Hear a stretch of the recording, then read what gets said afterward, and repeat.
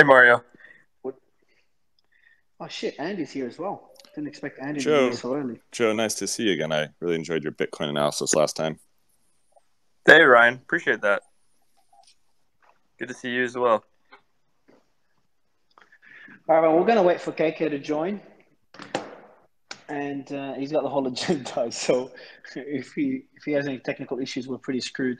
But I appreciate you all being here. So we've got a pretty full agenda today. We're gonna kick it off with. So we've got a lot of panelists. We've got some controversial panelists as well. A lot of great discussions, a lot of great debates. We're going to be talking about. I brought some people from the Bitcoin space that have been around for many years. Much before NFTs were even a thing. Just to get their perspective on the NFT market today, to get their thoughts on the market, and to kind of get different perspectives, because a lot of the spaces mainly have all the NFT leaders right now. So I wanted some of the Bitcoin OGs. I've been in the space since 2017. Ryan, when did you get into the space, into crypto? I bought a Bitcoin on Mt. Gox, and then I lost it. Yep, so that was fun. And then I logged into Coin. I actually I bought some on Coinbase really early too, and I forgot about it. And I logged in, and I was like, "Holy shit, yay!" So that was my Bitcoin experience. Do you remember in 2017, like most of the people that we talk about in crypto today were, a lot of the people back in 2017, Bitcoin Jesus, Jimmy Song, Jimmy Song. No one talks about them anymore. And now you've got that new generation, the NFT metaverse generation. Have you sensed that shift, or is just me? I'm just following the wrong people on Twitter. No, I think it's true, but what does everybody else think? I think that they're totally separate communities. Like, there's barely any crossover at all. They actually chart this. So there's like a bubble chart of how the crypto communities are like dispersed, and the NFT guys kind of live in their own bubble. It's like all the NFT guys have blue check marks, and like none of the very few of the Bitcoin guys do. Yeah, and then all the NFT guys have the NFT profile picture, and you can verify it on Twitter. And then all the Bitcoin guys usually have the laser eyes, or they just don't have anything anymore. So it's and they don't like each other either. So I like the guys that used to have .eth in their name, and then they pulled that shit. They're like, up down 85%. Pull that fucking .eth. I used to have Ryan.Carson.eth, but then I realized, well, wait a minute, I believe in more than ETH. But I still hold mostly ETH. But I want to just say up on stage, we got to do less of this tribalism. Shtick, hey, we're all in this together. Nope, you're wrong. Bullshit, wrong. This kumbaya bullshit is why everyone just got wrecked. So I'm the guy that's saying you got to have keys in your own position, not your keys, not your coins. I've been saying it for years, and then everyone else promoted it. Everybody promoted Luna. Everybody promoted Celsius. Everybody promoted BlockFi. Everyone treated me like shit. I was right. They were wrong. They're fucking bankrupt. They're wrecked because they didn't listen to me. They listened to everyone the fuck else. Everyone else was wrong. I was right. And so this pretend we're all on the same team shit. We are not all on the same team. There's real cryptocurrency. There's no counterparty risk, and then there's scams. I've also been watching your evolution, Richard, as well, since the 2017, 2016 days till today. I know there's a lot of people that you've got a lot of controversy around Hex, which we're going to touch on, and your take on the market is very, very interesting. So we're going to definitely dig into that later on. Oh yeah, no, Richard, clearly, you have to have a custodial wall. I'm talking about ETH versus Bitcoin. These are both, No, Bitcoin sucks.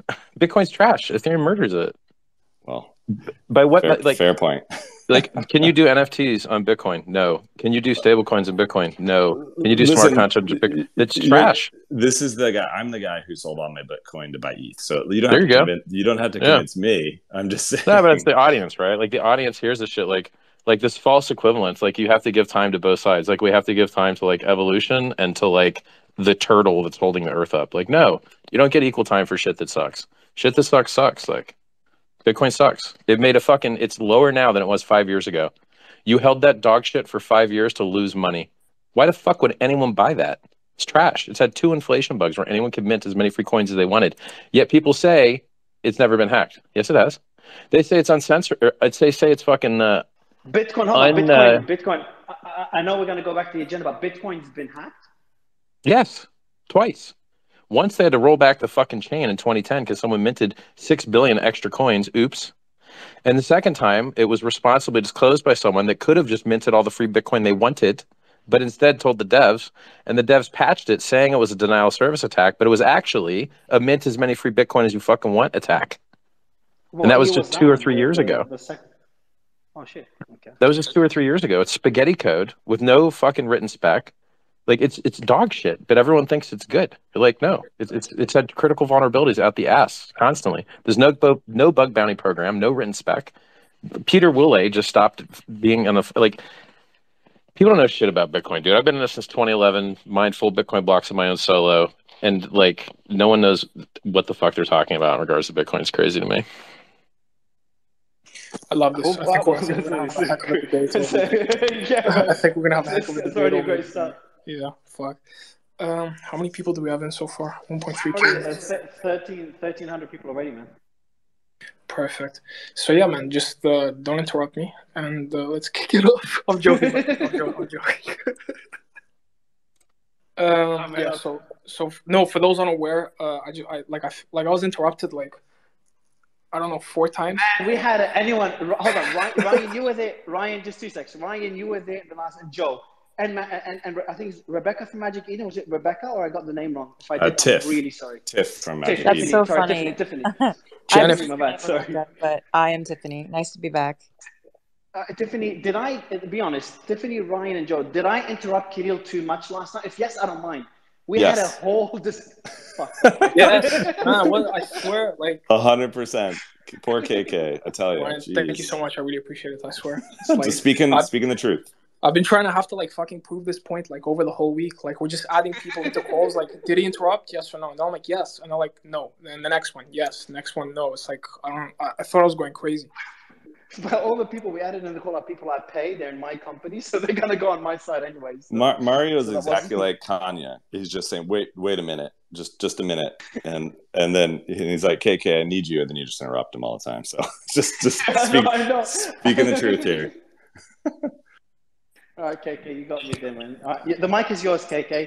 When you're finished talking, just say over, so I know that I can speak, please, man.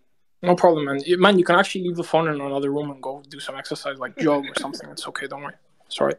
Anyways, all right. So, welcome all to the 5th episode of our Crypto Roundtable. Today, like just from the start as well, from the start of the conversation, evidently today is going to be a little bit crazy, especially with the Bitcoin maximalist and Bitcoin minimalist debate that we have coming up. And we also have a heck of an agenda whipped up, plus some super interesting panelists that are going to be coming up on stage. So we'll be kicking off shortly with a market analysis segment where we'll essentially have intel dropped on the latest price movements, predictions for BTC and ETH, as well as some info dropped on the latest developments in macroeconomics, so the CPI reports, etc. Today's title for the roundtable is The Dark Side of Bitcoin and Crypto. And that's exactly why we have the market analysis segment, followed up by a Bitcoin debate section, where panelists will be given the ability to discuss the downsides of Bitcoin. That's one. And the downsides, hold on, you forgot downsides of NFTs as well. We're going to go into the, wash trading, money laundering, etc. Yeah, exactly, yeah. So this will then be followed by Simon Dixon's Celsius segment, where he'll update us on the latest happening with Celsius and the DeFi meltdown as well. We sort of dove deeper into that throughout episode 4, but because of the constraints of the agenda, we sort of had to cut it short, but we've dedicated a full half an hour for this just so that Simon can explain exactly what's happening. And lastly, we'll have it all rounded up with a trends and opportunities section where we'll be discussing the latest trends and opportunities in the crypto market as well. Now, throughout the segments, we'll be giving away, and Mario, correct me if I'm wrong here, $10,000 worth of crypto and project tokens to a select number of lucky listeners that will stay with us. So we got $5,000 worth of just USDT and then $5,000 worth of Faith Tribe tokens, which was one of our sponsors a couple of shows ago and one of the projects we work closely with. So Faith, a lot of people love Faith as well. So we thought we'll bring them in. And we'll do that. We'll start giving away project tokens, project we're invested in, not just some shit coins, as part of the giveaways, and maybe some NFTs as well, rather than just pure fiat. But yeah, that's a good intro. And Also, just remember for everyone that we have a Telegram group now. I'm going to pin the message. So we launched. That's actually fascinating. Do you mind, KK? I'm sorry to interrupt. Really didn't mean to interrupt. I hope it's not. It doesn't offend you in any way. But I wanted to introduce the Telegram group as well for everyone. Did you pin it? Yeah. Did you pin it or not? No, I'll pin it in a sec. I've got the tweet ready. But for everyone listening, so what we did, and for anyone that hasn't done their space, one thing you could do, I did it first time on Clubhouse, is create a backdoor, a community where everyone can chat. We did it on Telegram and it just blew up. I mean, we got 42,000 members in 2 weeks. We did a fireside chat. There's like 5,000 active members there. So we're going to pin the chat in the Telegram. To win, to be part of the $10,000 in giveaways, you have to join the Telegram as well. It's one of the requirements. And we're going to also announce Discord. So we have a lot of people waiting for Discord. We're going to announce Discord. They're going to be giveaways on Discord as well. So I'm going to be pinning a link right now for everyone listening. And if you go there, you go to the Telegram group, Discord group. You can ask questions, debate. And, we're going to have a lot of heated discussions. Don't hesitate to participate in those discussions. We're going to be reading your questions and seeing your perspectives as well as the audience. So I'm going to pin that now. I think as per the heated discussions as well, the best thing that we could do is just keep it like constructive and relevant above all, other than just a bunch of panelists just shouting at each other, because I don't think it's going to be a good experience for the audience itself. But as I was mentioning, so throughout the segments we'll be giving away $10K worth of crypto and project tokens to a select number of lucky listeners that stay with us from the beginning till the end. As always, our team is basically scouring the listener notes and making sure that the people are eligible, so they've followed all the links and they're with us from the beginning till the end. So basically it's going to suck big time if we listed you as a winner and you're not there to claim the prize, because we'll just have to choose someone else. To participate, you also have to join all the links that Mario's pinning above, which he hasn't pinned yet, but I think he's on it. As per the roundtable, the past 4 weeks have been a major success, with all 4 episodes being listened to by approximately 150,000 people, if I'm not mistaken, so give or take. Last week's episode was on Solana versus Ethereum, and that episode alone had 40K people tuned in. We had some super valuable conversations with thought leaders from both sides on whether Solana is better than Ethereum from a blockchain and community perspective. You can find that episode on Mario's profile. Today, though, we're switching things up with key points of focus being Bitcoin, an NFT hour, Celsius, and more.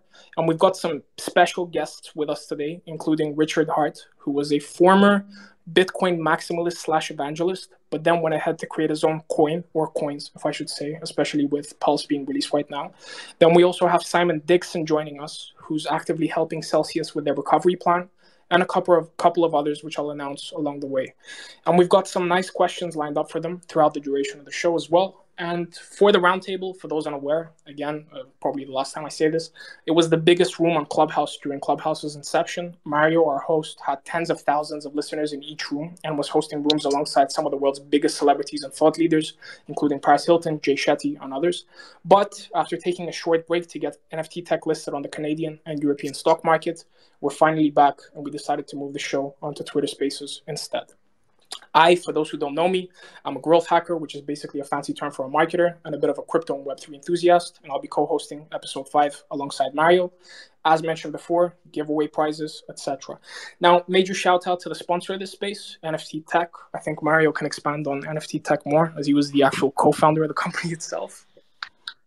Yeah, I will in a second. Also, I've got Andy. I want to introduce Andy to the audience. Came in last minute. Really glad you managed to come in, Andy, especially with your involvement with the recent, DeFi liquidations and your insight there. So we didn't have you on the guest list because I thought you won't be able to join, but thanks a lot for joining, man. I appreciate it. Andy, are you with us? There? Can you hear me? Okay, God love her. He's there. He heard us. Yes, I'm Thanks, around. Thanks, Mario. I appreciate you being here.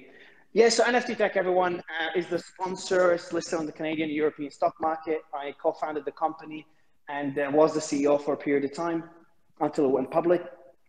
And it's essentially like a portfolio company. So any retail investor could buy shares in NFT Tech to have exposure to the space. And one of the few companies doing this for NFTs. We've got a lot of index funds for Bitcoin, for ETH. But not many people have done this yet for NFTs. So that's what NFT Tech did. We launched it about a year and a half ago. But enough about NFT Tech, man. Let's kick it off with the market analysis, KK. Then we'll introduce the guests and we'll start digging into the topic. Perfect, 100%. Romy, in the meantime, just make sure that you're adding the relevant people for this segment of the show, just so that we can kick it off. And yeah, I guess we'll basically hop into the market analysis segment of the show. So a quick wrap up of just what's happening right now for those unaware. Bitcoin has been steadily forming lower lows and lower highs throughout the entirety of this week. The price seems to be slowly decreasing to retest the demand zone at 18K after a short-term rally towards the 21K mark. Ethereum, on the other hand, has dropped to its 1K levels, with the support of 1,000 being the critical part over the last few days.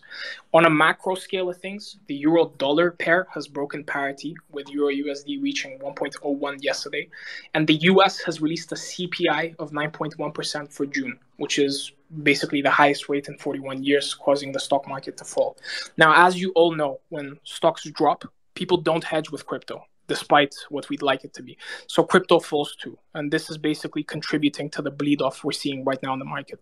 I'd love to get the thoughts of the panelists, though, with regards to just what's happening from a market perspective. I'll kick it off with Joe. Joe, I know you did a market analysis last time. You want to kick it off for this show? Yeah, definitely. First, thanks Mario and KK for inviting me here. Enjoyed it last time.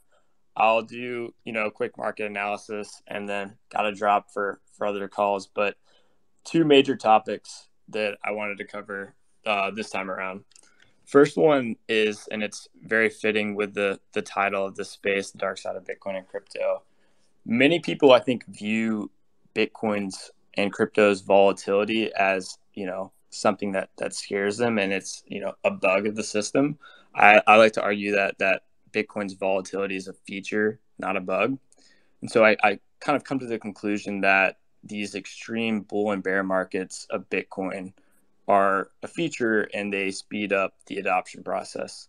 So, the average person doesn't know this or may not be aware, but, the 2017 Bitcoin bubble and the 2021 Bitcoin bubble that we had were not the first time we saw this significant price rise and rapid decline.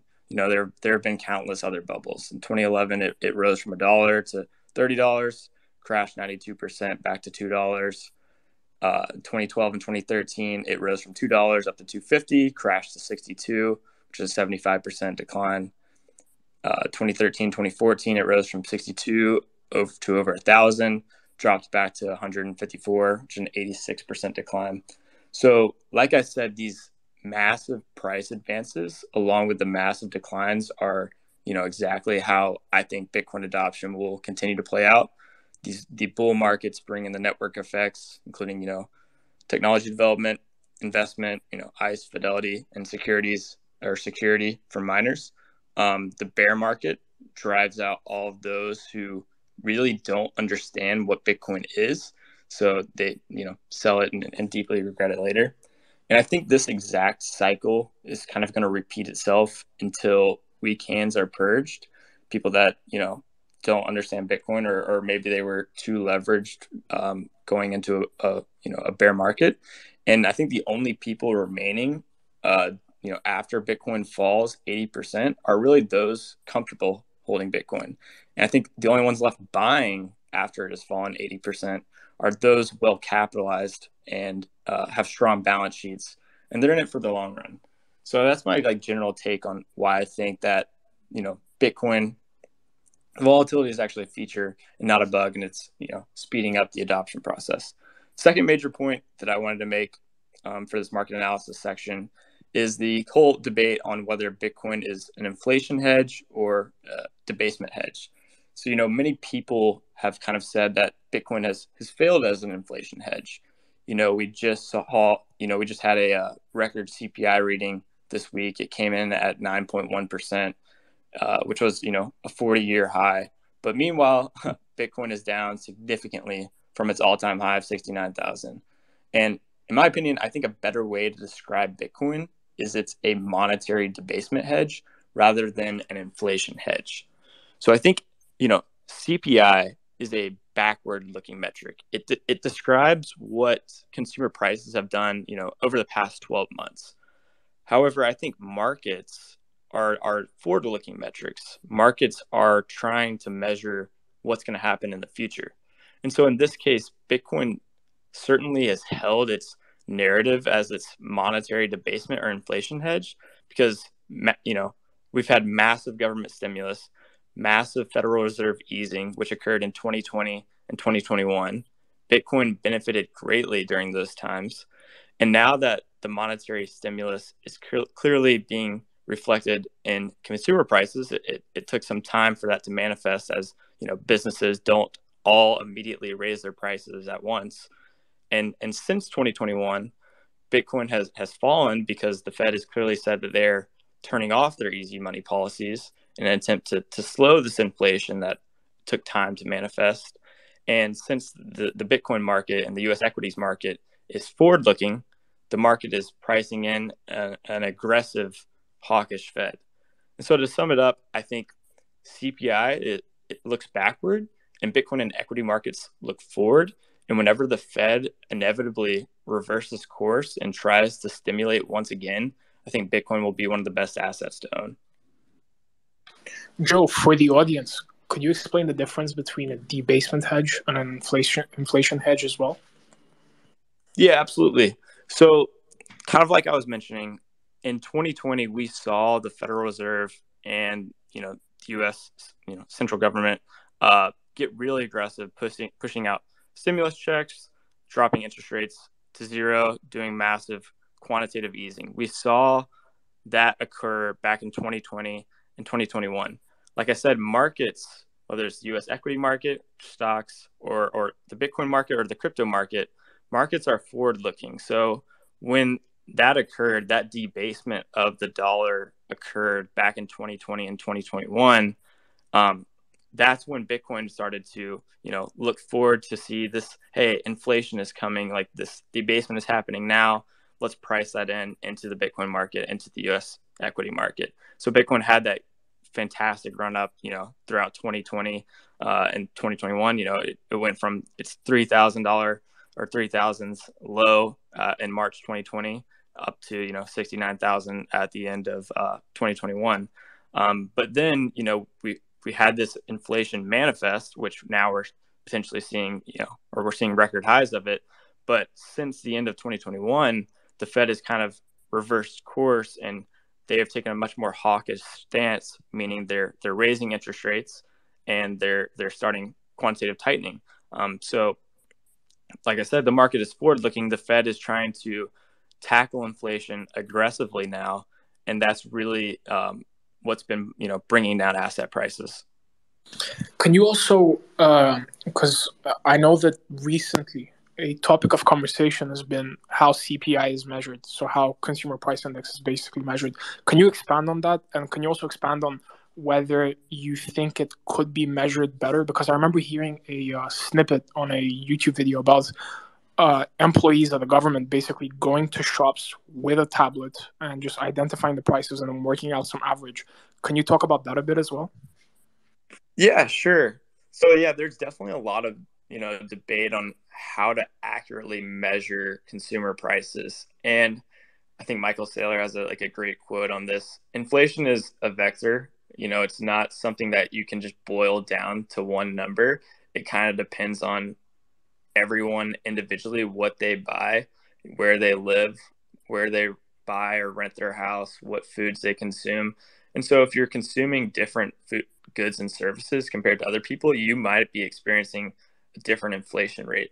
So I think at the end of the day, it kind of comes down to the government or the Federal Reserve is trying to, I guess, identify that inflation number in a very concise manner, but it's honestly just impossible to do, in my opinion.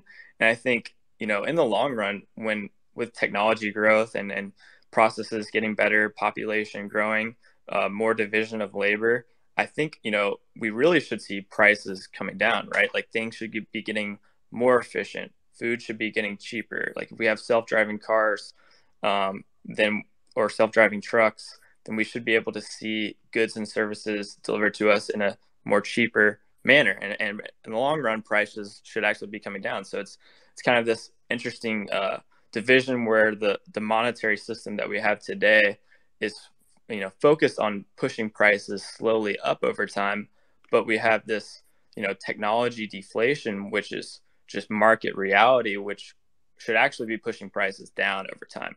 And I think we're kind of seeing this unique division and two forces pushing in the opposite direction, and it's causing a lot of problems.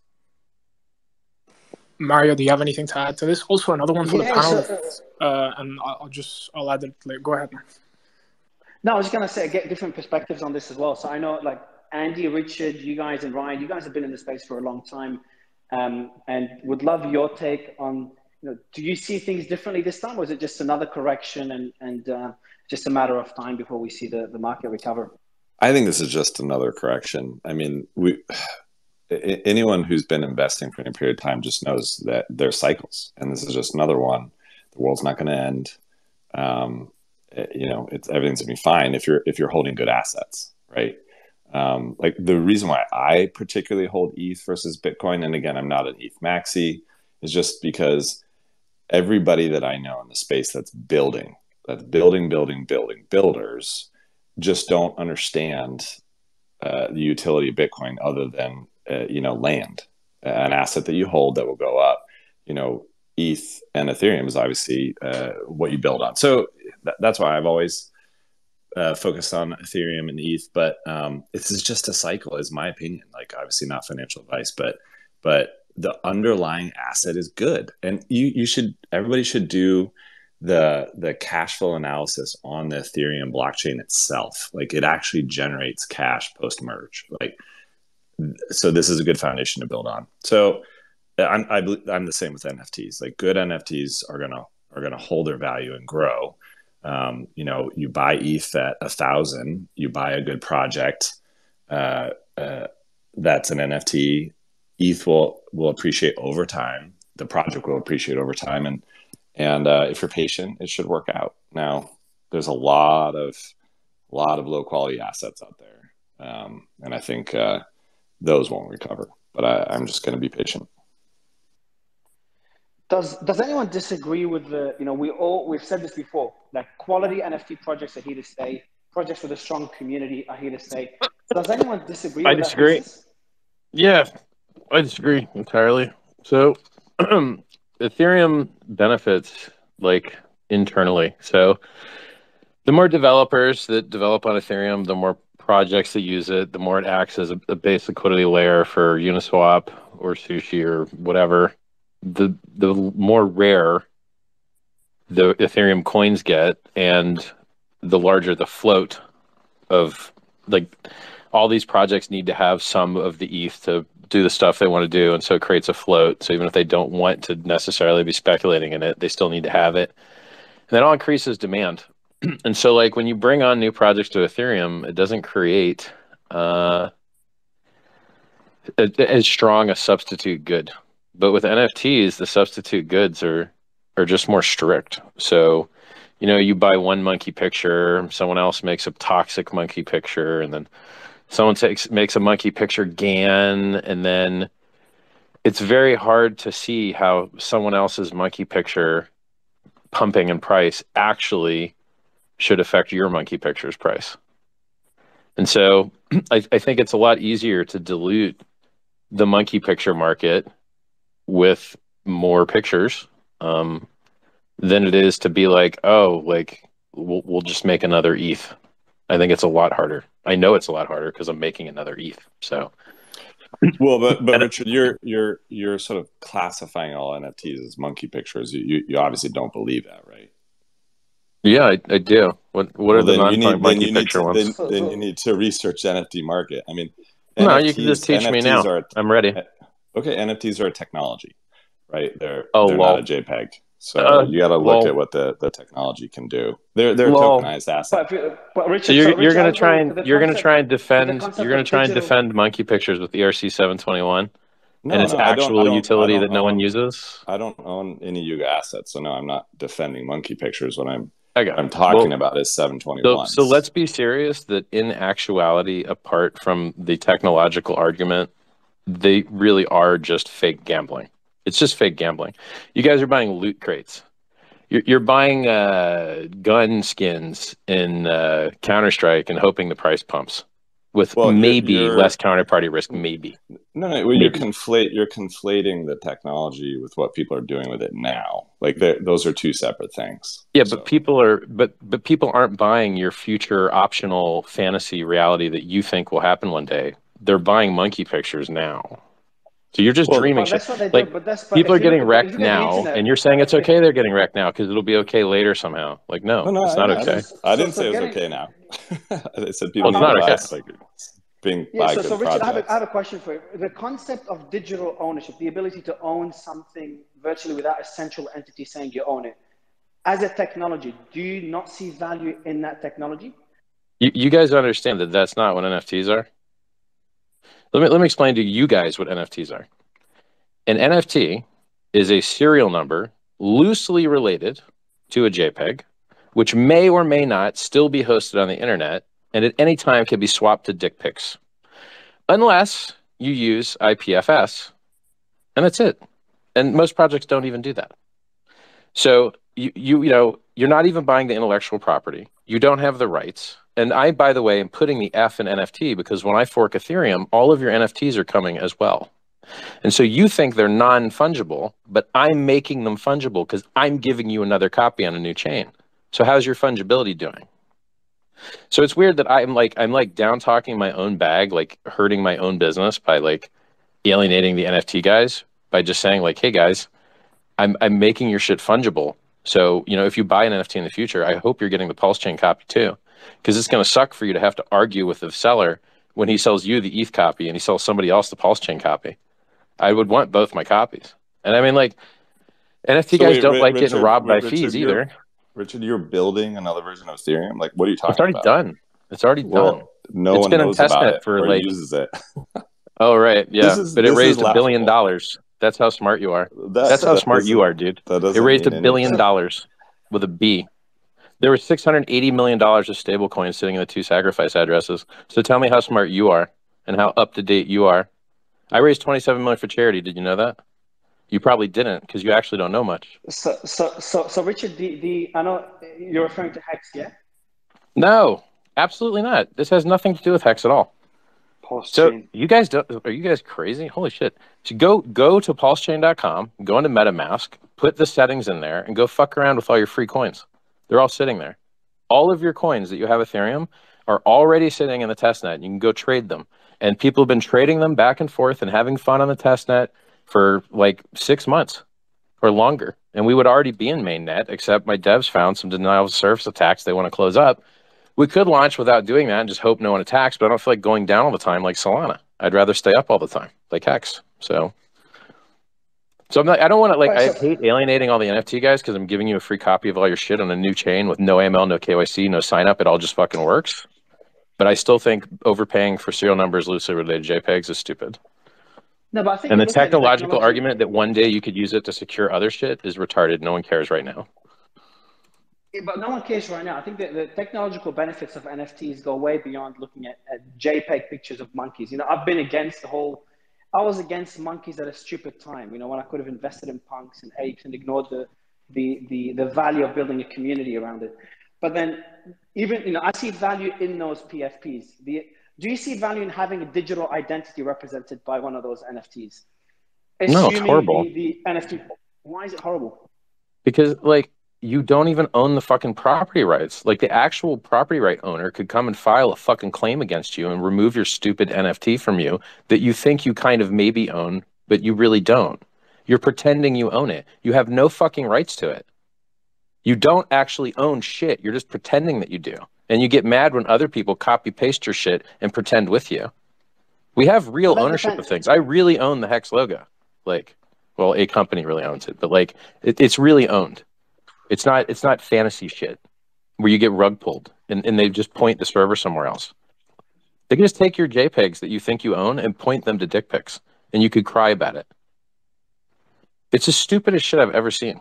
I'd be happy to have a conversation without swearing and kind of inflaming this whole thing. Oh my god, dude! This doesn't feel like a professional Can you explain to me what's wrong with cursing? Are you a school kid? Are you an elementary school, buddy? Richard, I would agree. Like when we brought you on stage, and I've been watching you since the early days, and you've got an incredible audience. But there's a lot of people that get alienated by the confrontational nature of presenting a point. Yeah, but you guys are costing people their life savings, and you think it's funny. Like, we're not. We've never shilled a project before. We never will shill a project. Now I know there are people in this space that pointing them out and pointing out the imperfections of the space is the purpose of the show today. And we had a list of things that are wrong with NFTs. But there's, so just to kind of differentiate ourselves from the people that pump projects. I've never shilled a project. I know Ryan hasn't either, and he's invested a lot in the space. But I also get your point, and looking at, I'll curse less, but if you're telling people, if you're overcharging people for serial numbers related to JPEGs, I don't like it. And I'm going to give everyone a copy of your stuff for free, so enjoy. So Ryan, what would be your take on Richard's point regarding his concerns with NFTs as a technology? I honestly need to research the technology he's talking about. I haven't heard of it till today, so I need time to do that to have an intelligent response. But this doesn't feel. I don't feel like I'm talking to someone who is open-minded, so I'm not going to engage anymore. All right, cool. Well, Richard, I think this is a discussion that's worth having and preparing for maybe a future show. Would you be up to going on a different space where we discuss that exact concern that you have and the points that you've made? And then we bring in some people deep in the NFT space, some heavy investors in the space to go through that, through those points. Richard, you up for that? Richard, you there? You don't have to curse, but you can unmute if you want to answer. Oh, I was muted. Nice. Yeah. Hey, I think that other guy is a coward. I don't know why he's such a baby. And yes, I'm happy to debate anybody. Cool. Okay, do you want to go through the agenda, man? That took a massive. Yeah, let's go. Get the next point.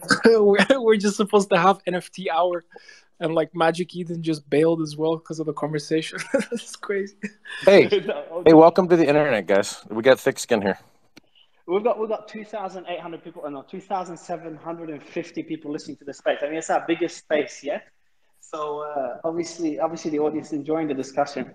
So for the audience members, actually, I'd love different perspectives on this. We have the Telegram and the Discord groups pinned in the space at the top. So go in there. Anyone that wants to debate the points made by Richard, welcome to bring you up. We have Tony Wood joining later on as well to discuss a few points as well. And Richard, I think you'd have a strong opinion on those points.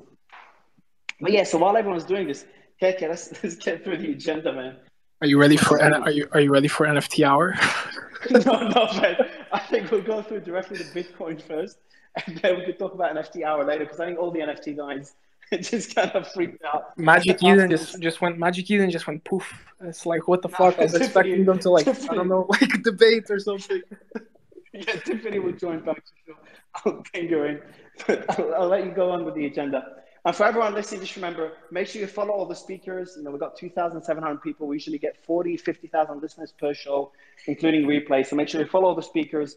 You join the Telegram and the Discord community to be part of the giveaways. And if you have any questions, any points you make, if you want to go up and speak as well, definitely let us know in the group. We've got the team watching the Discord and Telegram groups. Again, check the pinned tweet at the top of the space to join. There's a link there. But let's go through the first point, KK, in the agenda. You want to flip it from NFT hour to the Bitcoin debate, or how do you want to? Yeah, we'll go to the Bitcoin debate, and then we'll get some NFT guys to come in and get a debate going. Or do you want to protect NFTs? You choose. No. We'll talk about NFTs afterwards. We'll kick it off with Bitcoin and crypto. I would love the Bitcoin thing, man, because like the NFT dudes they don't want to hear what I got to say, bro. The Bitcoin. Richard, apart from the tech, and I know that tech is the fucking fundamental part of it, because if the tech doesn't work, then everything goes to shit. But because I'm not a blockchain dev, the technical part sort of evades me. But you don't believe in any of the applications at all, even if the tech was fully functional. So I can explain it to you. Like, I love to educate, so I can explain this like really clearly. When people create NFT, blockchains are just really expensive, really slow databases. That's all they are. Period. They're the most expensive, slowest, crappiest databases in the world. They have hidden bit rot. There's a fork that just removes your data. You have to run your own computer offline to make sure that your data is still there, because it might have been orphaned off in a fork. When you try and write to the database, sometimes it doesn't go through because the blocks are full, or sometimes it doesn't go through because your transaction got dropped, or sometimes it doesn't go through because you didn't bid for enough gas. And so it's actually a horrible, terrible nightmare for doing any type of development. The only reason that we endure any of this pain and horror to develop on these platforms of the world's slowest and most expensive databases is for censorship resistance. And so NFT projects run into a problem. And the problem is they want to issue people JPEGs. And JPEGs take X number of bytes. And if they add up the size of all their procedurally generated garbage art and add it all up, you end up with like maybe a gig of data. And then if you see what it costs to write a gig of data to the blockchain, you can't afford to do it. It costs too much. You'd go cash negative. And so what they do instead is they take the JPEGs and they store them offline in a normal web server. And then they store a hash of the JPEG on the blockchain because it's much smaller. But you're happy, but you got IPFS as a solution. You got other solutions. Yeah, I know. Developed. Yeah, sure. Right. That barely anyone uses, but they should use because it is better. Can you explain IPFS to the audience? Yeah. As well? So what otherwise we're just all IPFS is a web server, but it's based on the hash of what's being stored. So a hash is just a way to identify something, and then like you take all the numbers that make up the picture and you run them through this code, and then you get a new number that's a lot smaller. So it's like looking at a book. You look at the book and you're like, okay, I'm going to call this book the Bible.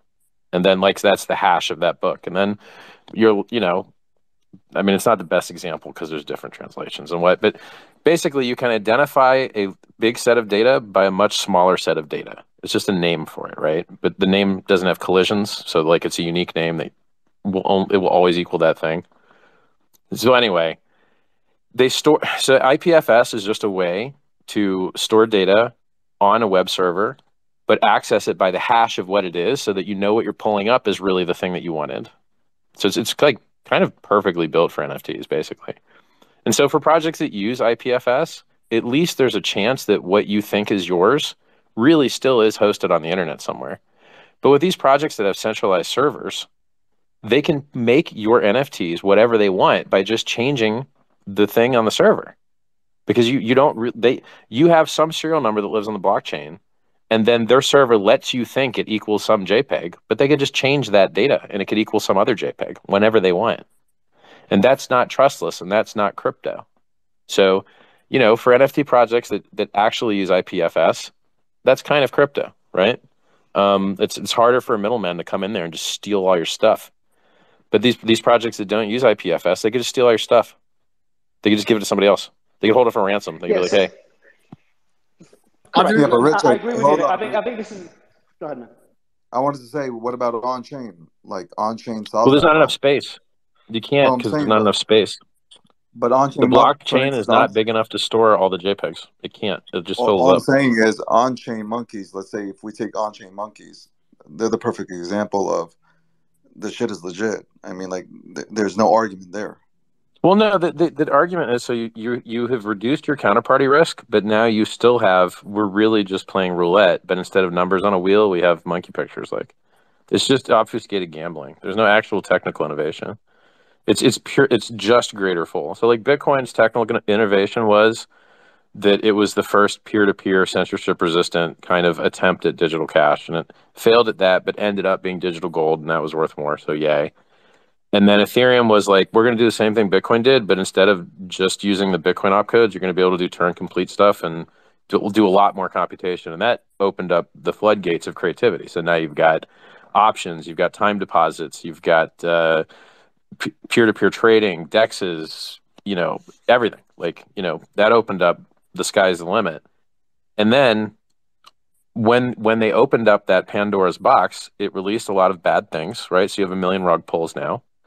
And it, maybe released a lot of good things. We'll see what gets up after the bear market, right? Everything pumps in the bear market. Trash pumps, scams pump. And then the bear market comes. I meant to say bull if I didn't. So during the bull market, everything pumps. And then during the bear market, everything dumps. And I do mean everything. And then it's like, what will get back up? And some things won't get back up. Like Luna's not going to get back up. But like probably Dogecoin would. So even though Dogecoin's down like, I don't know, 85% or something, it probably will get back up because it's done it for so many years. So even though it's not good technology, it has product market fit.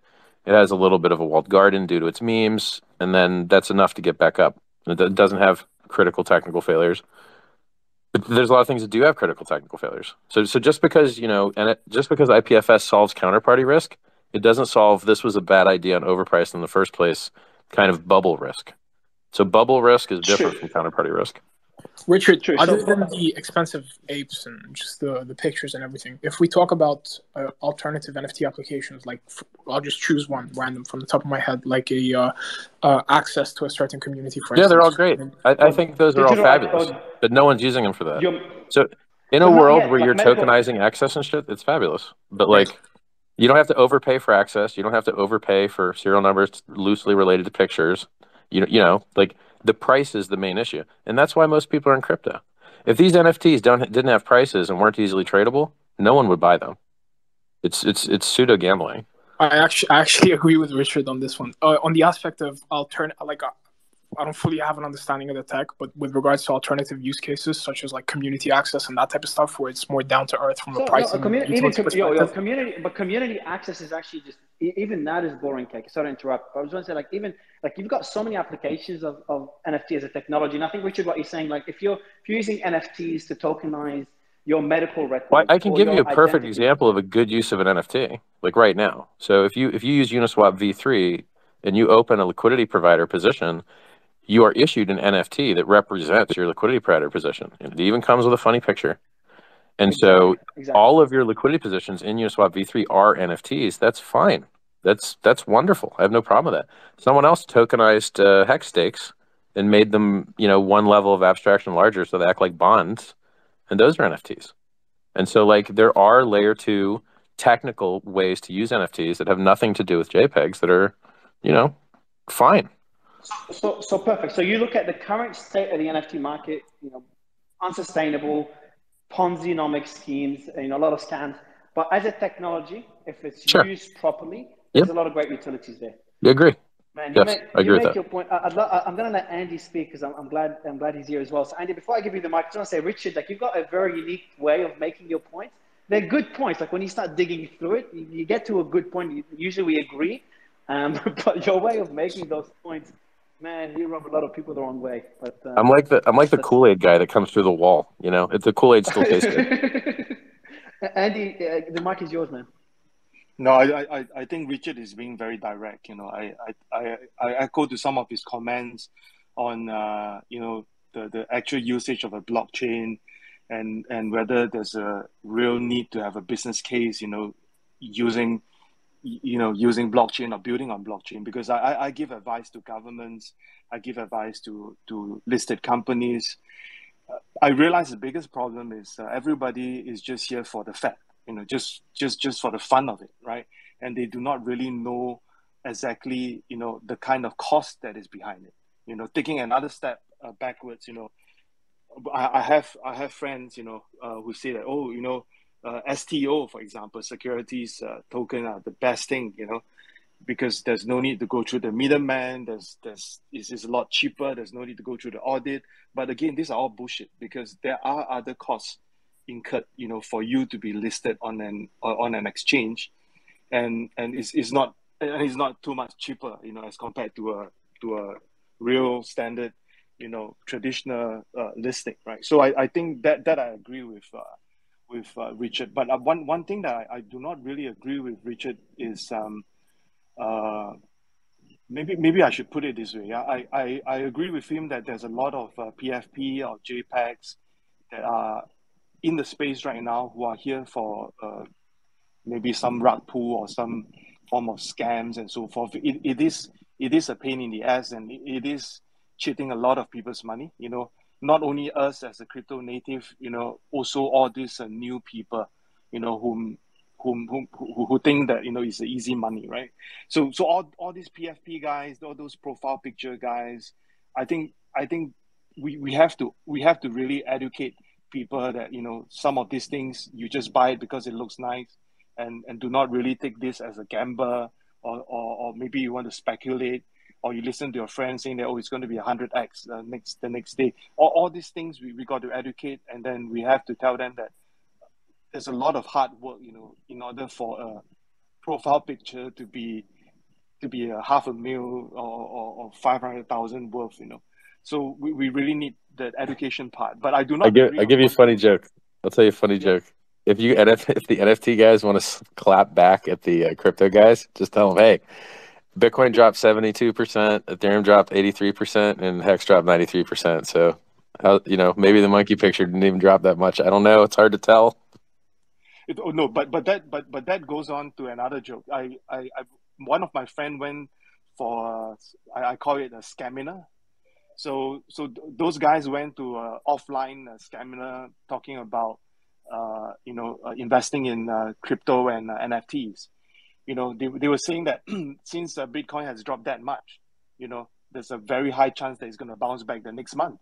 And then the kind of APY that they are giving them as an example is so huge that I when I saw the PowerPoint slides, I really think that it is so naive. But the sad part is there are people who really put in the money right on the spot, to those guys.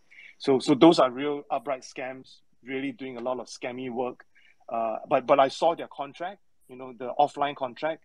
It is very much foolproof because whatever that they are paying, they actually get a certain goods in return, which is the shitty NFT, right? So that's another story. But I want to talk to Richard about this. When you talk about the multiple chain and so forth, you can just replicate that. But if you are holding on to maybe a punk, for example, right? I agree with you about the copyrights and so forth and so on. But having it copied on another chain, on another string of data or another string of hash that's being tagged to it, it does not mean that they are the original one, right?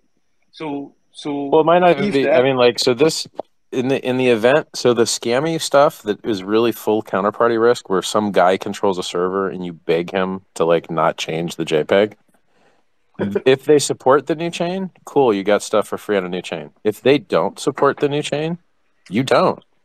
The real ones, like the IPFS ones that are more trustless, if the data on the chain is what mattered and the chain state was literally bit for bit copied, then now the question is an issue of liquidity. It's an issue of what is the market for and we've seen this before. We've seen forks that didn't go well. We've seen forks that did go well.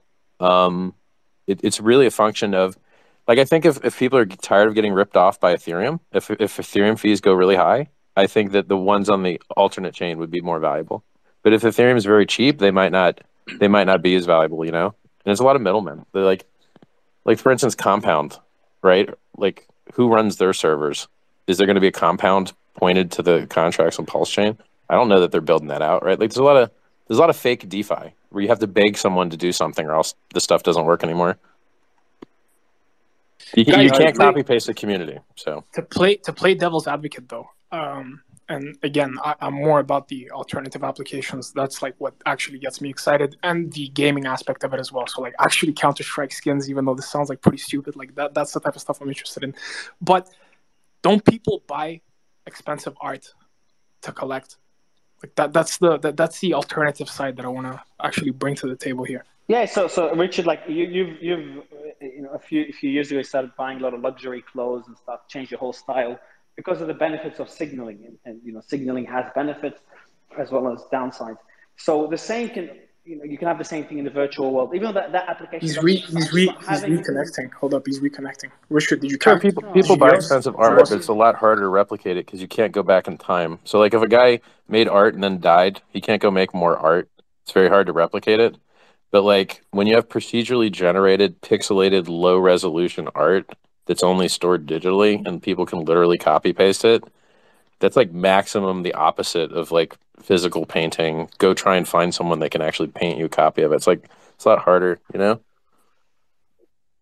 but it's easier to check if something was, if something's original on the blockchain rather than having a piece of art and having to take it to an expert that has to review it and see if it's a legitimate one. And there's been stories of even experts that are meant to look at whether art is legitimate or not made errors. Where the blockchain, it's much easier to check something's legitimate. Now, if you're looking at whether a blockchain exists a decade from now, if ETH is ETH from a decade from now, and the risk that poses to anything created on ETH, that's a different discussion. But theoretically, it has the same benefits as physical collectibles, physical flexing in the physical world. Would you agree?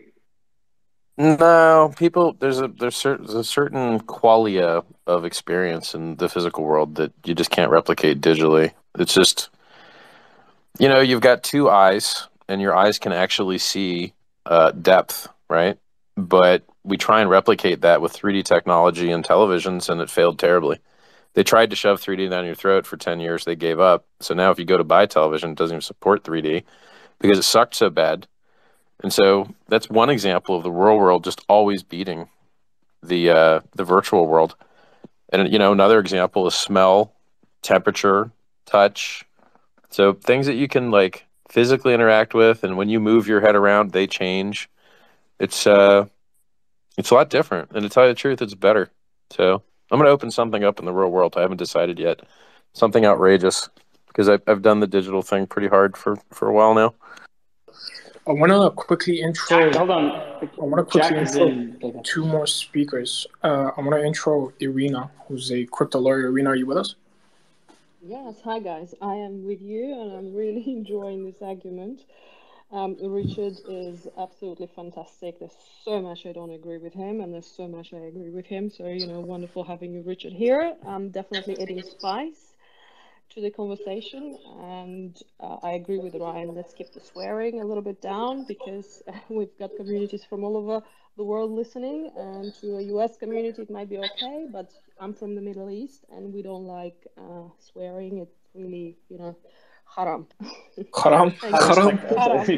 KK, by the way, KK, make sure you mute your mic, KK, when you're not speaking because he echoes. For sure. So and you want to introduce Jack as well? Irina, we have some questions for you with regards to just regulation and what's happening in DeFi for a little bit after, especially with Celsius. You have a couple of tweets that basically spoke about. Actually, do you? I think I've mixed you up with another speaker, but I'd love to get your thoughts on that 100%. Now we're currently discussing, this is the NFT hour, so we're basically discussing the application of NFTs and whether it's just a bunch of super expensive monkeys. Yeah, the great thing being a lawyer, I have an opinion on everything, including things I don't know much about. That's being a lawyer for you, so I'll give you an opinion on absolutely everything. So yeah, glad to be here. Thank you so much for having me. 100% perfect. And then next up, we also have Jason Falovich. Now, for those unaware, Jason actually used to run at NFT, so the actual handle, on Instagram and a bunch of other social media profiles as well. Jason, I'd love to get your idea with regards to everything that was mentioned right now, just with regards to everything that Richard mentioned and your take on NFTs as well, considering how prominent you are in the space. Sure. Yeah, actually, I founded the brand at NFT with Mark Cuban, just for some clarity, at NFT on every platform. And the question, I actually just came on, so if you want to restate that question, because I didn't hear it. What's up, Ryan? What's up, a lot of my boys up here. Good to be. I'll let you listen in just so you know what we're discussing. But I see Jack's got his hand up, and I want to introduce Jack as well. Jack, you've been early investing in a lot of companies, ex-Google, and the founder of Image Shack. I'd love you, you've got your hand up, so I'd love you to take the mic. Hey guys, very good to meet you. Basically, I am an early Googler, employee number 21, started at Google in 1999, quit Google in 2005. Been in the image space, been in the crypto space from basically way early. Mined Bitcoin when it was $3. I think I actually sold Bitcoin to Richard at 30, so thanks, Richard.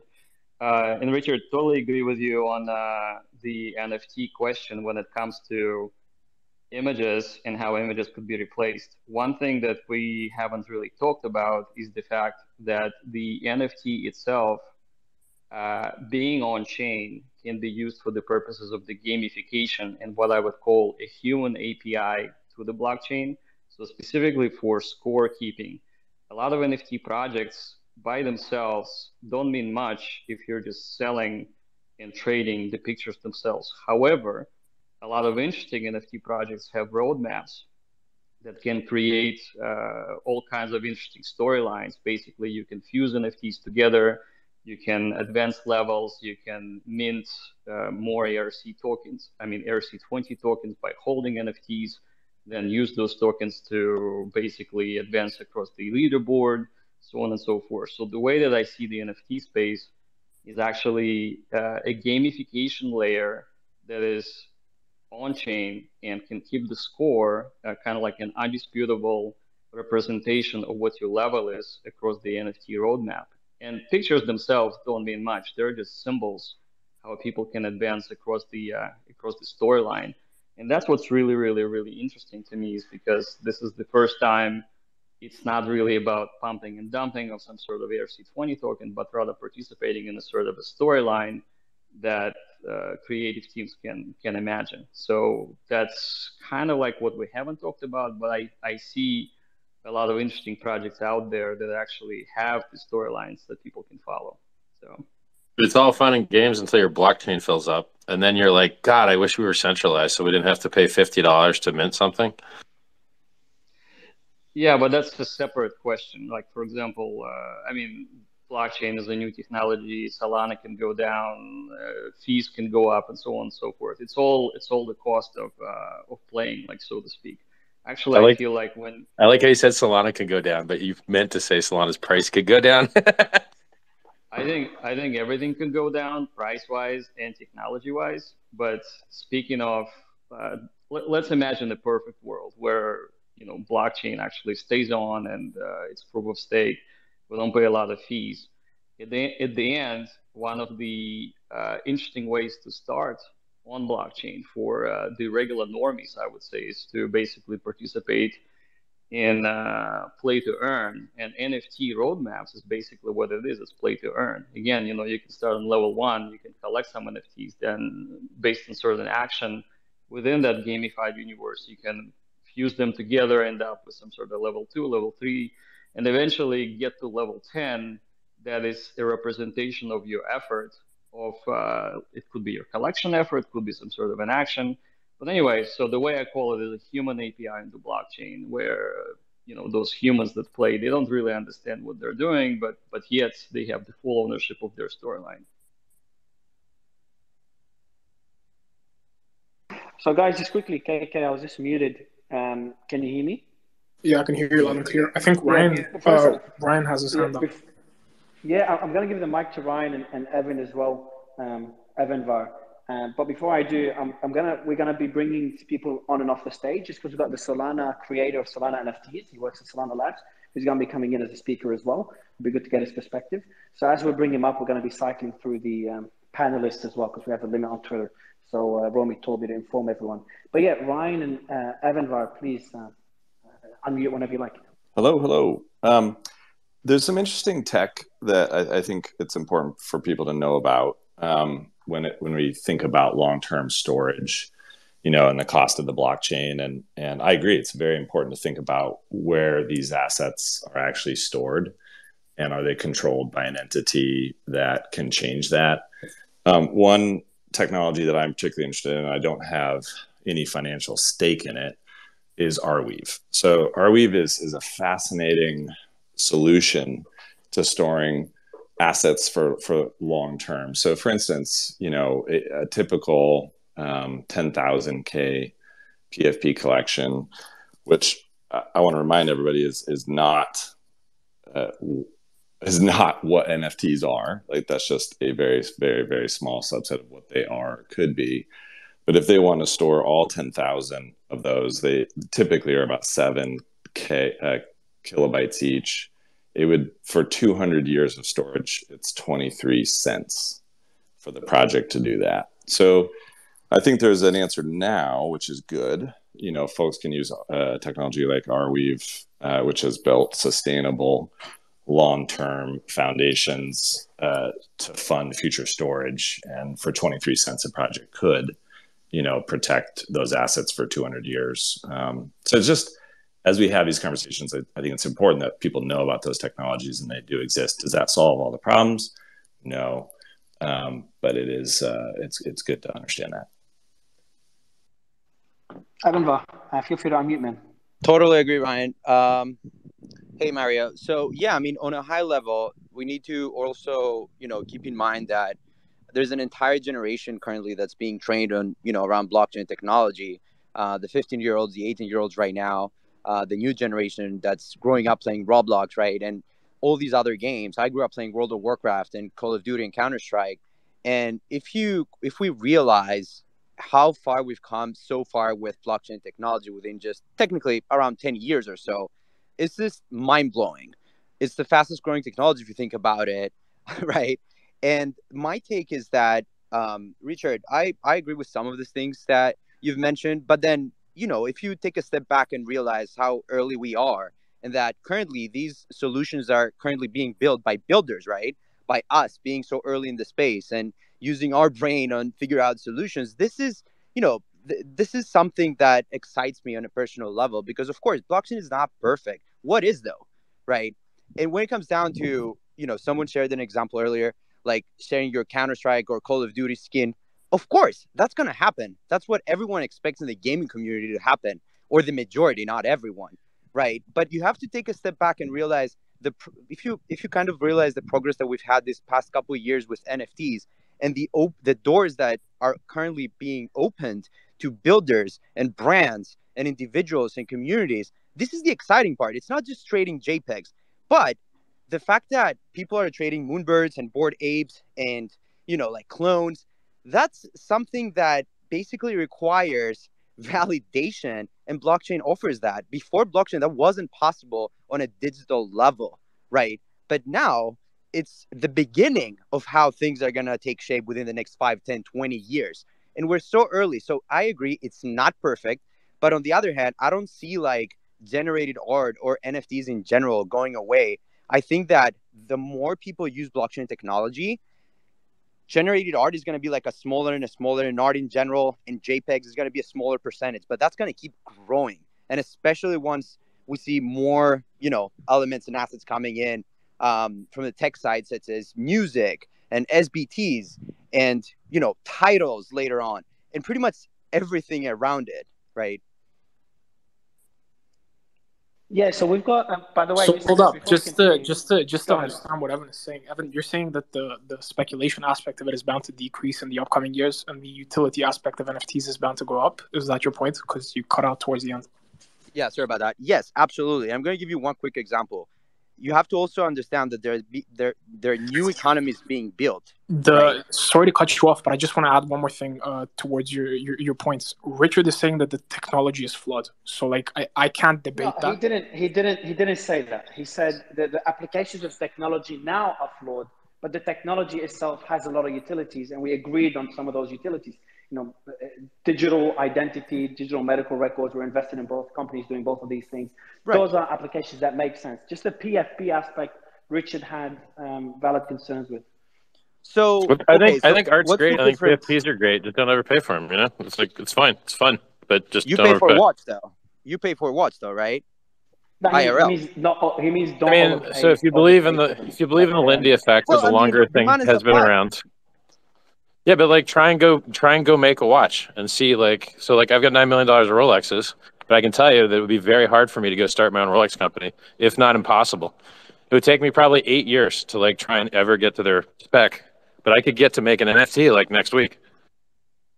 Yeah, but you can also create a website next week, but it won't be Amazon. So I think the ease of creating NFTs doesn't diminish their value, just makes it easier to scam people with NFTs. At least that's my take of it. But so I agree with. Go ahead.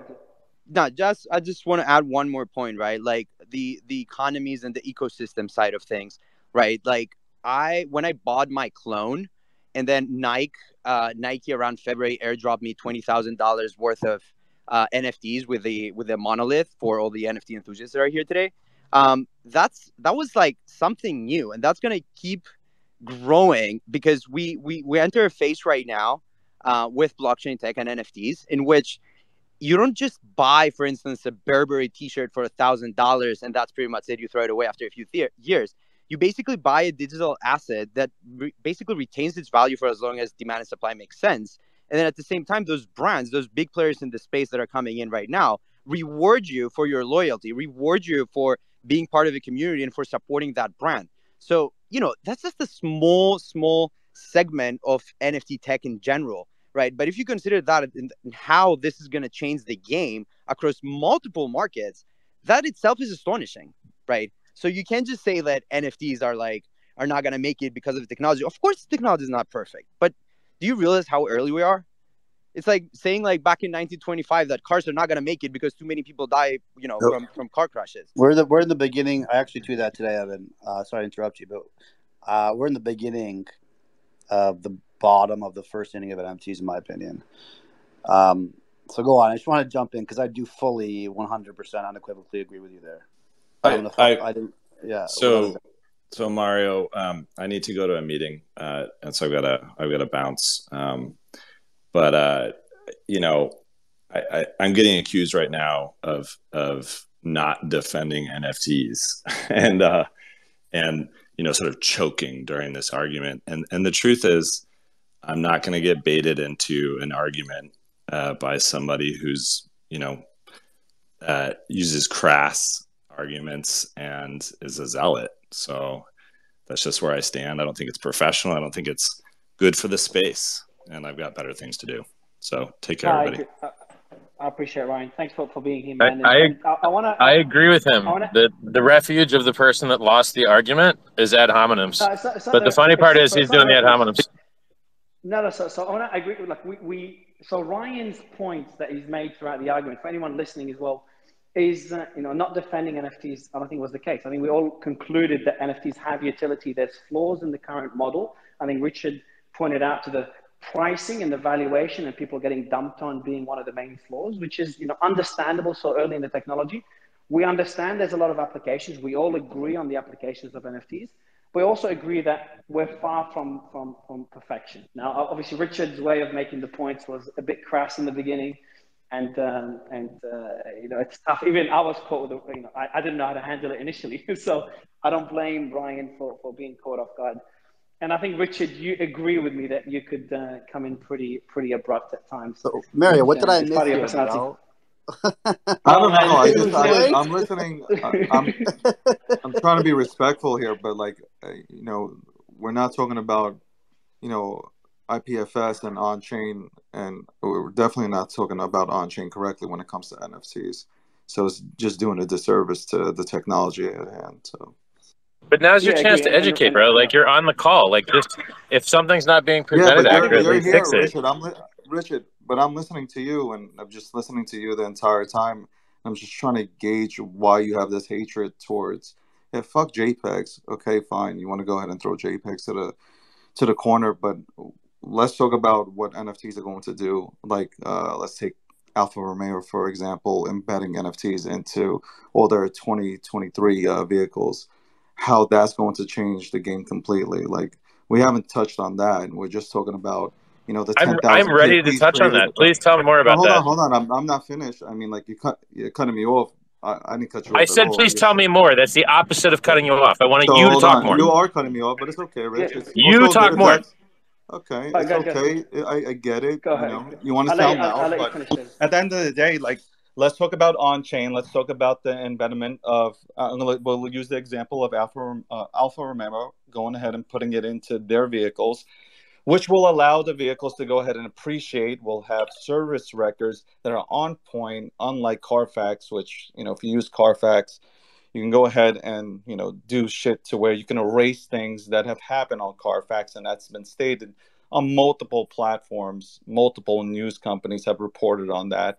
And you're just touching on the 10,000 PFPs that are made on Fiverr and sold and most likely go dead. But let's talk about, I'm willing to go ahead and talk to you about on-chain NFTs. We can touch upon on-chain monkeys that literally came out with the first, I would say the first that I ever heard of, the first on-chain product out of all the garbage that has been put out here into the NFT space. I just feel like everybody is making money on the pictures, but then saying it's all about the tech, bro, and then dumping on everybody's heads But hold on, nobody's using it though. But Richard, who puts value on things? I guess the market.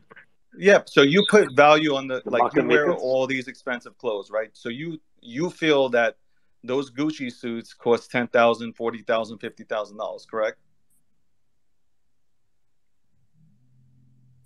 Yeah, like usually 10, I guess, like 5 to 10, sure. Okay, so you say like that. I saw you in that green outfit. I don't know how much it costs. I'm just going to give a round number of $20,000 out there. Some people feel like JF here has that golden ape. He feels like, hey, it's worth $2.6 million, and so do 20,000 other people.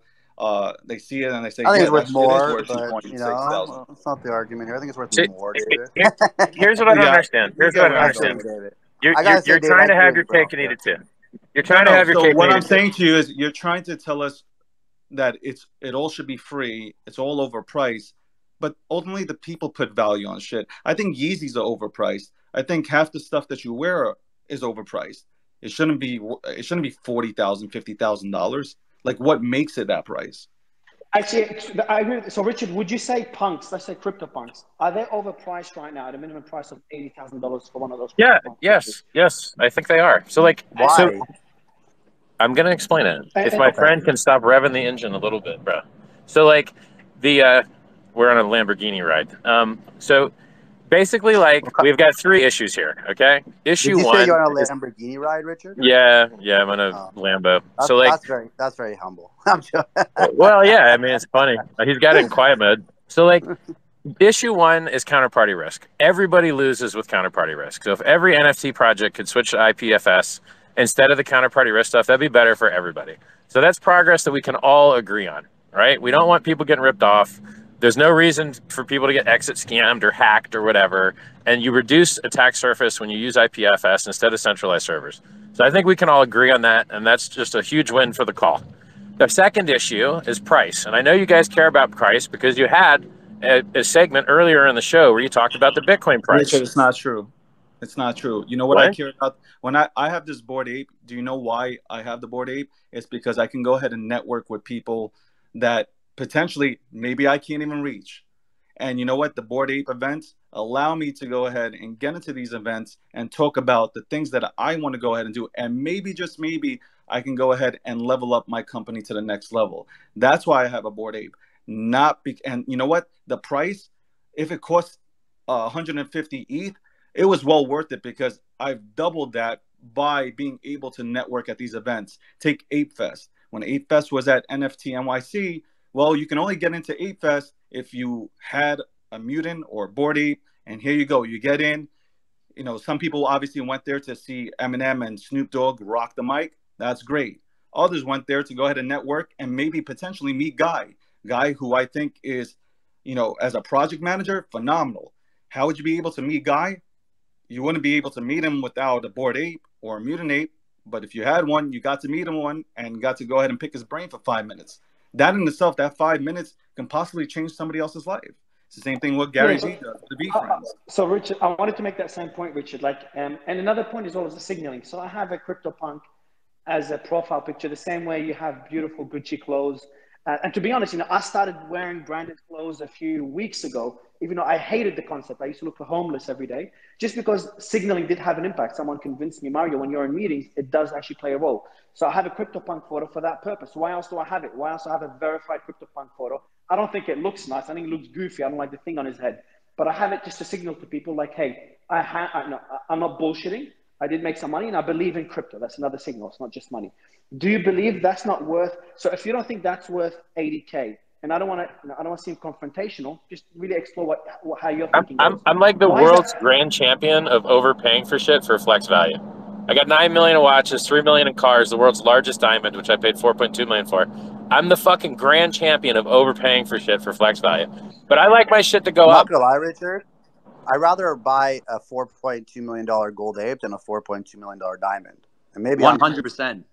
Maybe 100%. I'm crazy, but I generally get way more value. Yeah, but like I got like 100 articles in the mainstream press out of that. Like it was worth. I mean, so Richard, you just made my point. So like you went ahead. Yeah, because I agree with that point. Yeah, I'm making your point because I agree with it. Like, yes, flexing retarded shit does get pressed. I actually turned down $4.5 million for my gold ape. That's how much value I put in it.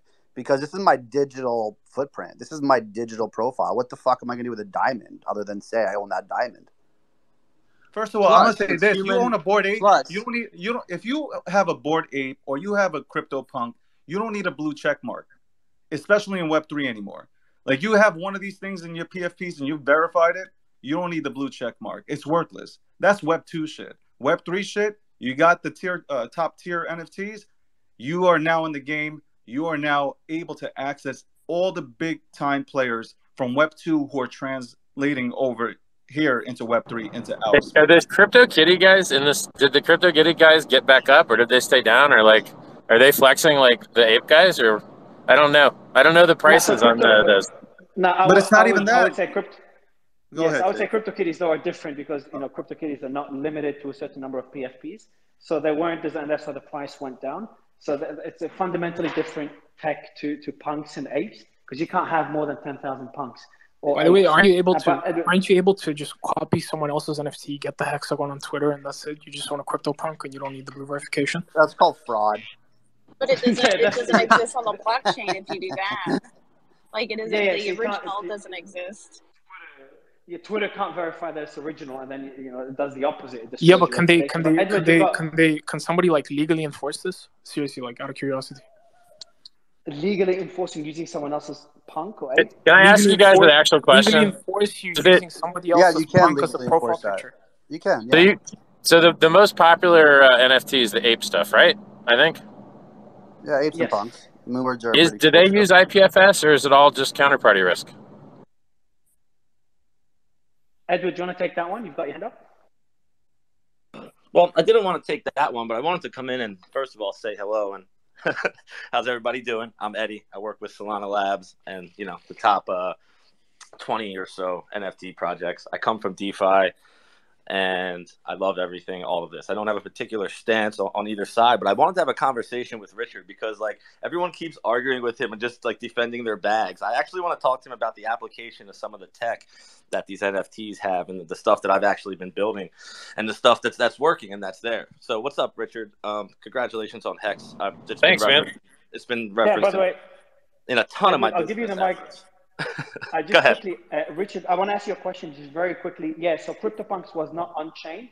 So I'll answer that question before we move on. Wasn't on-chain initially, but now is on-chain. So they're on the Ethereum blockchain and apes as well. But yeah, go ahead, Edward. Sorry to interrupt, man. No, you're good, brother. How's everyone doing? Good morning. Good morning. Good, man. Morning. Thanks What's for being up, here. dude? So, I mean, I just wanted to talk about just some of the things that I've been personally working on with my bare hands with NFTs and how I think that it benefits everyone in here. So I was a little taken back and confused with your lack of support for NFTs, given how big you are in the space. And that's fine. You know what I mean? It's cool. Maybe you don't know about some of this shit that's going on. So I just want to tell you about it and, give me your opinion on it. There's a lot of people that are in this space where NFTs came second. A lot of us are DeFi guys. Bitcoin guys, Bitcoin maxis, and I support all of that. I think Bitcoin's the future. I think it's fucking awesome. And I think NFTs kind of came second, right? But now what's happening with Solana and the amount of active wallets is that NFTs are becoming a point of entry where like my aunt or uncle, I just tested this with them. We released this tech at NFT NYC. We have something called Cupcake. All your cell phones have all NFC readers inside them, right? So imagine going up to something, tapping on the sticker, whether it's a painting, a skateboard, a concert ticket, a vinyl record, whatever it is, and within 30 seconds and 2 clicks, you have a custodial wallet that your cell phone number owns and an NFT in that wallet without having to fiat on-ramp, without having to convert a whole bunch of tokens to USDT, USDC, understanding that nonsense, waiting for 7 days for Coinbase to say you can have your money, and all that shit. So I think it's like really special to have some things like this as a point of entry. Like, how are they going to buy Hex if they're afraid of crypto, but they're willing to tap their phone on something and have a decent experience and, come in that way. So that's like one way. I agree with on-ramps, bro. Yeah. I think on-ramps are great. So from the on-ramp perspective, I just want to see people take minimal. So like the networking angle is great. I just wish it cost less. The on-ramps is great. I just hope that they're low fees. Like, you guys got to remember, crypto was invented to get rid of middlemen and increase efficiency. And so, like, I see tokens that perform taxing on a transfer, and that's literally maximum fee instead of minimum fee. And that's the opposite of why crypto was invented. Or I see counterparty risk. It's the opposite of why crypto was invented. So things that help on-ramp users, hopefully with minimal risk, things that don't have admin keys, things that don't have counterparty risk, I like a lot of this stuff. So, and look, I got in at Bitcoin mining at 50 cents. bought it at 30, jumped right down to 2, held it down 93%. You know, so my first experience with Bitcoin was the bubble, but it worked out in the end, right? So like, even though I got in through a kind of sucky way, it worked out in the end. So I like some of these points you guys are making. I got a question, Richard, about your diamonds. I think it's pretty cool you own that. You know, no disrespect at all. So with the transparency of NFTs and everything on the blockchain, like I know what my gold ape's worth based on rarity and such. How do you know you actually own the largest diamond in the world? Like, you know, there could be someone that just doesn't give a fuck to you know, flaunt that, or they want the clout that's sitting with a diamond. Yeah, it's true. There could be a bigger one somewhere else for sure. And you know what? You guys are going to be able to help verify more, because I'm going to make an NFT out of that shit. Even though I tell people, look, don't overpay. If they won't take my advice, I'm going to offer you the world's biggest diamond NFT. I think I'll have 5,555 copies, because 10,000 worked out for the apes guys. I think that's their supply. You know, like, yeah, I'm going to jump in the game, but I don't know. Yeah, well, Richard, it's. I mean, all right. So what's the tangible asset? I just want to make sure you know, Richard. Sorry about that, David. I just want to make sure you know that it's not all just like a freaking big nonsensical thing. Like, I've literally met tens of thousands of people, like, in real life. I met with Gucci yesterday. Like, we're talking about authenticating their fucking merchandise using some of this tech. So I mean, I just want you to kind of have an open. Bro, I buy Prada shit. Hey, listen, for real, listen. I buy so much money in Prada shit, it's retarded. And some of my items come with a blockchain certificate that I don't know how the fuck it works, but apparently I can go look up my shit's authentic on a blockchain somehow. And everything I buy comes with some RFID shit too, that apparently somehow I can verify my shit's authentic. But here's the funny part. I don't know how to fucking do it, and I'm not sure it can even be done, to tell you the truth. Because they advertise it, they hype it, but then when you go to like actually check it, it's just like a blockchain. Some guy was telling me, hey man, you know, I'm running my own node, I'm so hardcore, you know, it's gonna take 33 hours to download it. And I fuck with it. I'm like, hey, I'm sorry for the cursing. I tell him, listen, man, how do you know you didn't download a fake client? And he goes, oh, I verified the SHA-256 and the PGP. First, I know you didn't, you lying, okay? But second, how do you know that those two numbers you're verifying against ain't fake? And he eventually has to get it into his head that it's all social verification. That's how you know anything is real, is from the social aspect. Because, like, you could be talking to a parallel Eclipse network. You could be talking to, you know, scamware. Like who here actually compiled their own client? How do you know whatever wallet you're using doesn't just send a copy to the devs of your keys? You don't. Nobody in here is complying with their own wallet. It's not happening, you know? Who's generating their seed words in a Tempest cage to prevent, you know, of your seeds through EMF radiation? You know, nobody is. Like, we're all taking some shortcuts, reasonable shortcuts, I hope, to like have some convenience with this stuff. But in the end, like, it all comes down to trust. Like, in an industry built to remove trust, there's still a lot of trust. I think you talk a lot about flexing. You know, flexing your diamond, flexing your world class Rolex collection. I mean, listen, it's dope. You're driving a Lambo, dope. You know, that's you need money to do that shit. Cool. I mean, from NFT perspective, I gotta be honest. Like, I can buy fucking NFT, and yesterday I sold to CryptoPunk, and Bill Murray bought it. You know, that's, for me, that's pretty fucking dope. Like, I can't really speak like that outside of chain, because I wouldn't probably know what Bill Murray bought of mine or what he's purchasing, right? So, you know, there's an element beyond just this is a piece of, you know, it's a JPEG for whatever purpose it is. You know, Bill fucking Murray, one of the legends of the industry, came of entertainment, came into our space and bought a CryptoPunk for me. You know, there's something to be said. That is cool. I like it. Actually, John, I know you've got your hand up. I hope he makes money on it. And then David.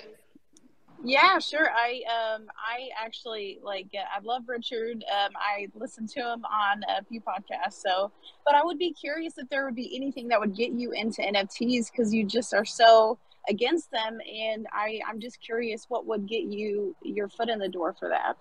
No, for real. I'm going to launch a 5,555 copy NFT version of the world's largest diamond, which used to be called the Enigma. It's since been renamed the Hex.com diamond.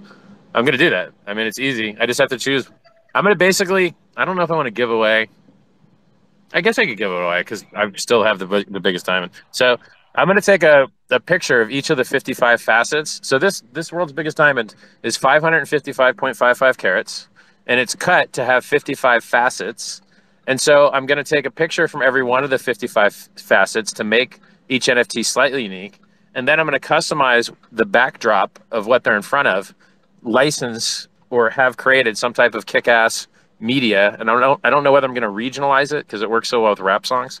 I'm probably going to make it regional, and so you'll have like your version of a different angle of the diamond, a picture of it, and then regionalized backdrops. And I think that that would be fire. I think that would, as far as NFT stuff goes, I think that would hit pretty hard. But then I hope people don't overpay. But look, markets, as you guys all said, the market set the price, and people treat this stuff like pseudo gambling, and so the prices can get pretty silly. So what would be the price that you would open at then? I had never even thought about that, dude. I didn't even know that was a choice I had to make. I never got that far into the thinking. So you could do a free mint, or you can go ahead and start off at some, it's 0.1. I don't know what platform you would. I think maybe a reverse auction would work pretty good. I think a reverse auction would be a good idea. But what do you think what do you think your NFTs would be worth, though? I have literally no idea. I mean, I've savaged the NFT community a lot, but I'm also trying to save you guys with gas fees with PulseChain, so it's hard to say, man. It's like 50-50. Half hate, half like, I don't know. Richard, no, but it's like if I paid like $10,000 for it, is that overpaying? I can't tell if you're kidding or if you're really going to do this, but either way, this has been entertaining. I just want to throw one more point out there, and then you guys can continue to argue with each other. It's just amazing. I don't think it's an argument. I think it's just a passionate debate. Yeah, I just don't. I don't know. It's just goofy. I just wanted to share one part that was like fucking fascinating for me about NFTs and application, because that's what I care about. I have to be a megaphone for these devs and these tech nerds that don't know how to share what their technology is to the real world and reach the masses. And I've done this with Lyft, with Postmates. I have a decent track record. But I was taking a walk with my favorite Ponzi app, Steppen, and I was earning tokens walking down the street. And I saw this lady who came up to me at the end of the beach, and she was like, "Yo, are you on your Steppen walk?" And she was like my mom's age, right? And I was like, "What?" I was like, "Yeah, I am." I'm like, "Isn't Solana awesome?" And this lady had no clue what Solana was. She had no idea that she was using crypto. She had no idea she was on chain. This woman fiat on-ramp money, converted it in an app, transferred it from wallet to wallet, purchased an NFT, walked with the NFT, earned a DeFi shitcoin, and then transferred that to USDC and got it to her bank. And like, that shit is fascinating to me. So if NFTs can help people get on chain without knowing they're on chain, then I'm fucking happy. I don't care who has a bigger diamond or a bigger ape. Like, you guys are all awesome, and I'm supportive of everyone up here. But I just think that the mass adoption is closer than we think. There's really cool tech. I literally met with the CEO of Gucci 2 days ago, and it was fascinating how interested he was in this. So yes, and what is it, Richard? I think a lot of these stuff that are on your Versace suits and shit, a lot of these guys jumped in early and threw RFIDs on their shit and didn't have a clear path of anything. But that's my job to come and fix that, and I'm going to do a damn good job at it. I haven't failed at much yet. So I just wanted to come up here and share that I see the mass adoption happening. I'm really excited about it. I love Bitcoin maxis. I love Solana. I love ETH. I love all of it. And I think all you guys are great. Just wanted to come in, share my sense and a couple experiences. And I'm going to step back down so you can bring back speakers. I knew you had me on schedule, but just wanted to say hello and give love to all you guys. These spaces rock, Mario. So thank you, bro.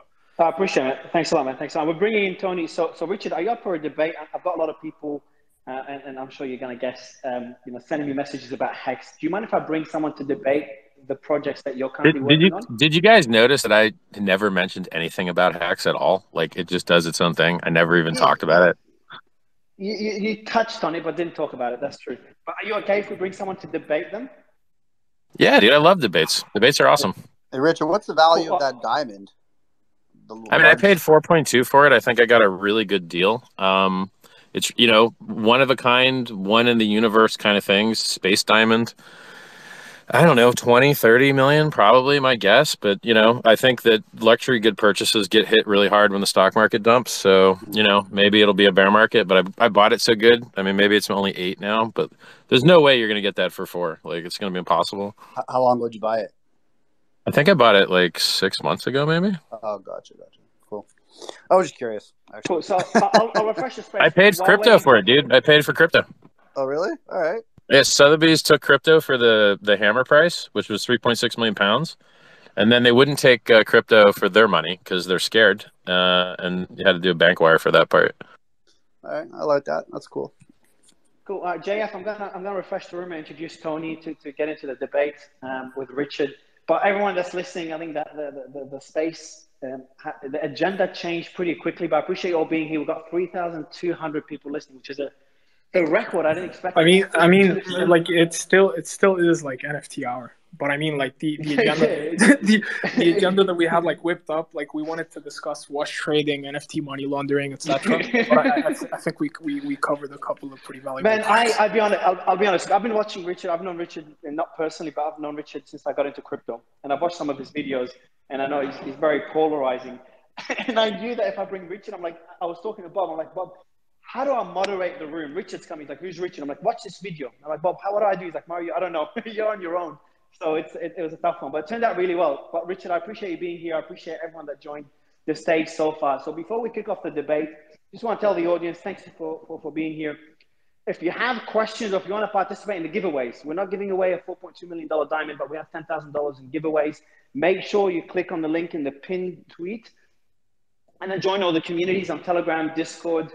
We don't shill any projects. We've never shilled a project. I'm not planning to shill any project, not even the ones we're incubating. So you can join the groups, participate, ask questions. We're reading all your questions, and we're trying to ask some of them to the panelists here as well. So click on the pinned tweet at the top of the space to join. So you have to subscribe to the newsletter, join Discord and Telegram.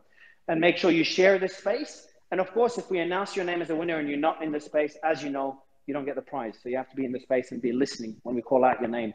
But Tony, are you here, man? Make sure you have good audio, Tony. Don't fuck it up again, please. I swear, Tony, are you on a Nokia, bro? Like, what the fuck? How long did it take you to join? Honestly, Twitter is about as efficient as Solana's uptime, so it's just a bit laggy on my end. Sorry about that. Yeah, man, your I don't know if it's connection or your audio. Is it your connection or your mic?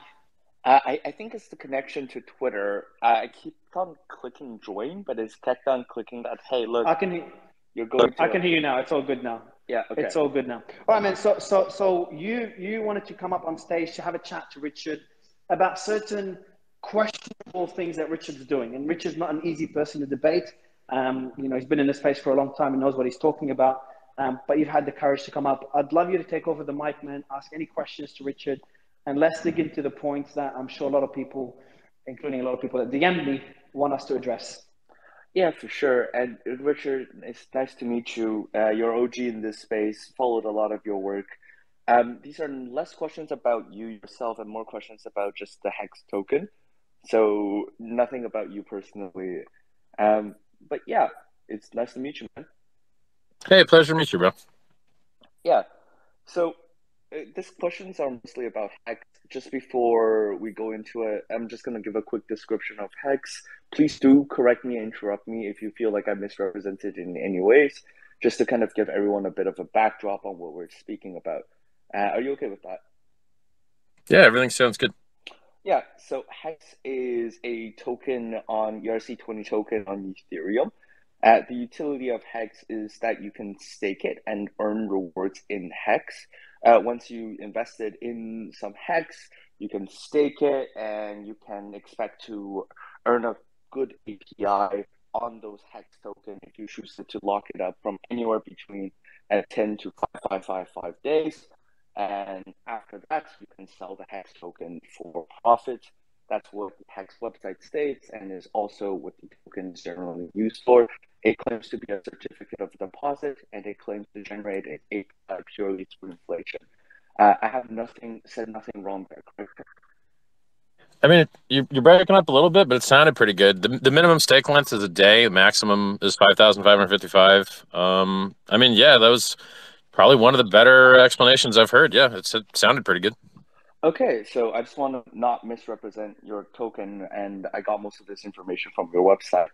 So basically, let's start from the very beginning. The first question is does it go through the how you test? Is it a registered security? Because I went to your website, and one large aspect of it is, hey, we're not an actual security, we're a certificate of deposit, which could be argued a bond is a part of the security listing.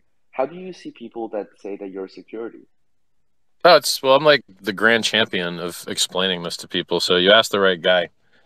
Security laws are made to protect people, and people get scammed all the time. People run away with their money. Like you just saw Celsius file Chapter 11 bankruptcy today. I warned everyone. told them to remove their money a year and a half ago, I think. Some people listened, others didn't. So what do the securities laws do to try and protect people? Well, they state that if you give money to a common pool with the expectation of profit solely from the work of others, and there's critical entrepreneurial or managerial effort, then you may have a security. And so these are the legs of the Howey test, and those last two were kind of added on, not case law legs, but just they wrote them. The regulatory agency just wrote them. They're not actually tested in case law, or they're not from case law, which would be stronger. People don't realize that, like, just because a regulator says something or writes something, it doesn't mean it's actually so. And the regulators sometimes win in court and they sometimes lose in court. And what makes things truly so in America is the judicial branch, of which the regulators are not. They're in the executive branch. And so case law and jurisprudence is really what decides. I mean, just recently, actually, the SEC got Richard, annihilated. Yeah. Yeah. So sorry to interrupt you here. Yeah. But again, I do agree with what you're saying. Some of it is true, some of it is less so, in my opinion. But this is actually, the Howey test is actually not established by the regulator. The Howey test is established after R.V. Hardy, which is actually American case law. And the I know Howey that. test, I know that. I agree with that. So I'm telling you that the first legs of the Howey test are from case law, but those last two that I added with critical entrepreneurial managerial effort are not. So the first part, also critical entrepreneurial effort is no longer considered a big part of it. The Howey test only consists of 4 parts as of active enforcement, which is I know that, but I'm adding parts outside Howey, like family likeness test. I'm going above and beyond them. I'm showing you things that the SEC has said they care about that is outside of case law. I'm being more descriptive than you required. I'll just tell you about Howey if you want, but I'm telling you that you should also care about critical entrepreneurial effort, critical managerial effort, and family likeness test, in addition to Howey. So we'll just talk about Howey, right? Because I guess I went too far. It's easier for it's most fine. of the It's fine. listeners to. It's okay.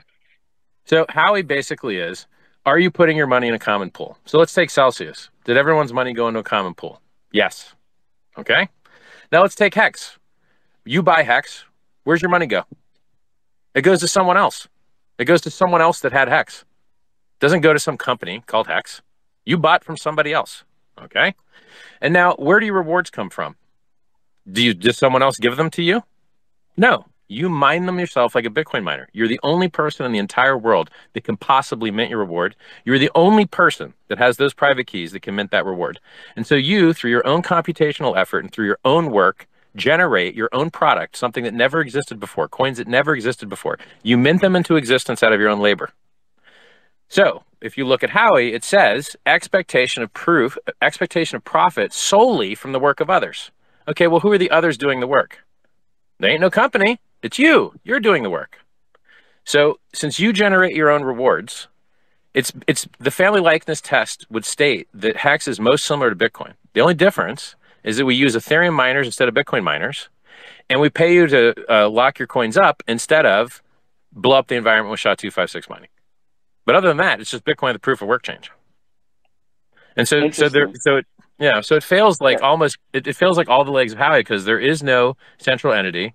There is no critical managerial effort or work. If I died and Hex.com went offline, it wouldn't matter at all. Literally, there's 10 other front ends you can use. It's totally irrelevant. Like me and Hex.com, it doesn't matter for the project at all. Instead, it launched sufficiently decentralized as well. We had multiple front ends at launch. We have immutable code. So people right now, Bitcoiners attack Ethereum by saying that Ethereum is a security because there's a group of guys that decide things. Hey, and Richard, they decide, yes. Yeah. So this part is pretty understandable, and I think everyone's pretty much caught up to this point. That's an interesting take on how you guys does not fit the Howey test, which I do respect. I want to actually focus on the Hex staking a bit.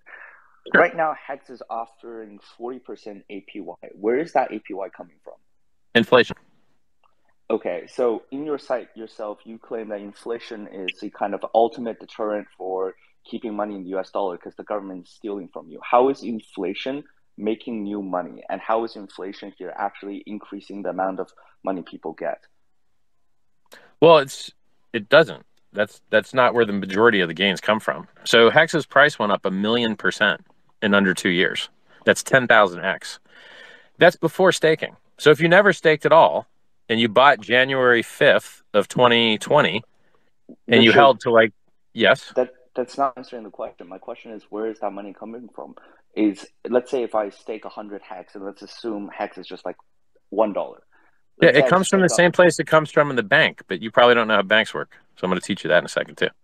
So are you guys a fractional reserve bank? I'm pretty sure on your site you specifically said you're not.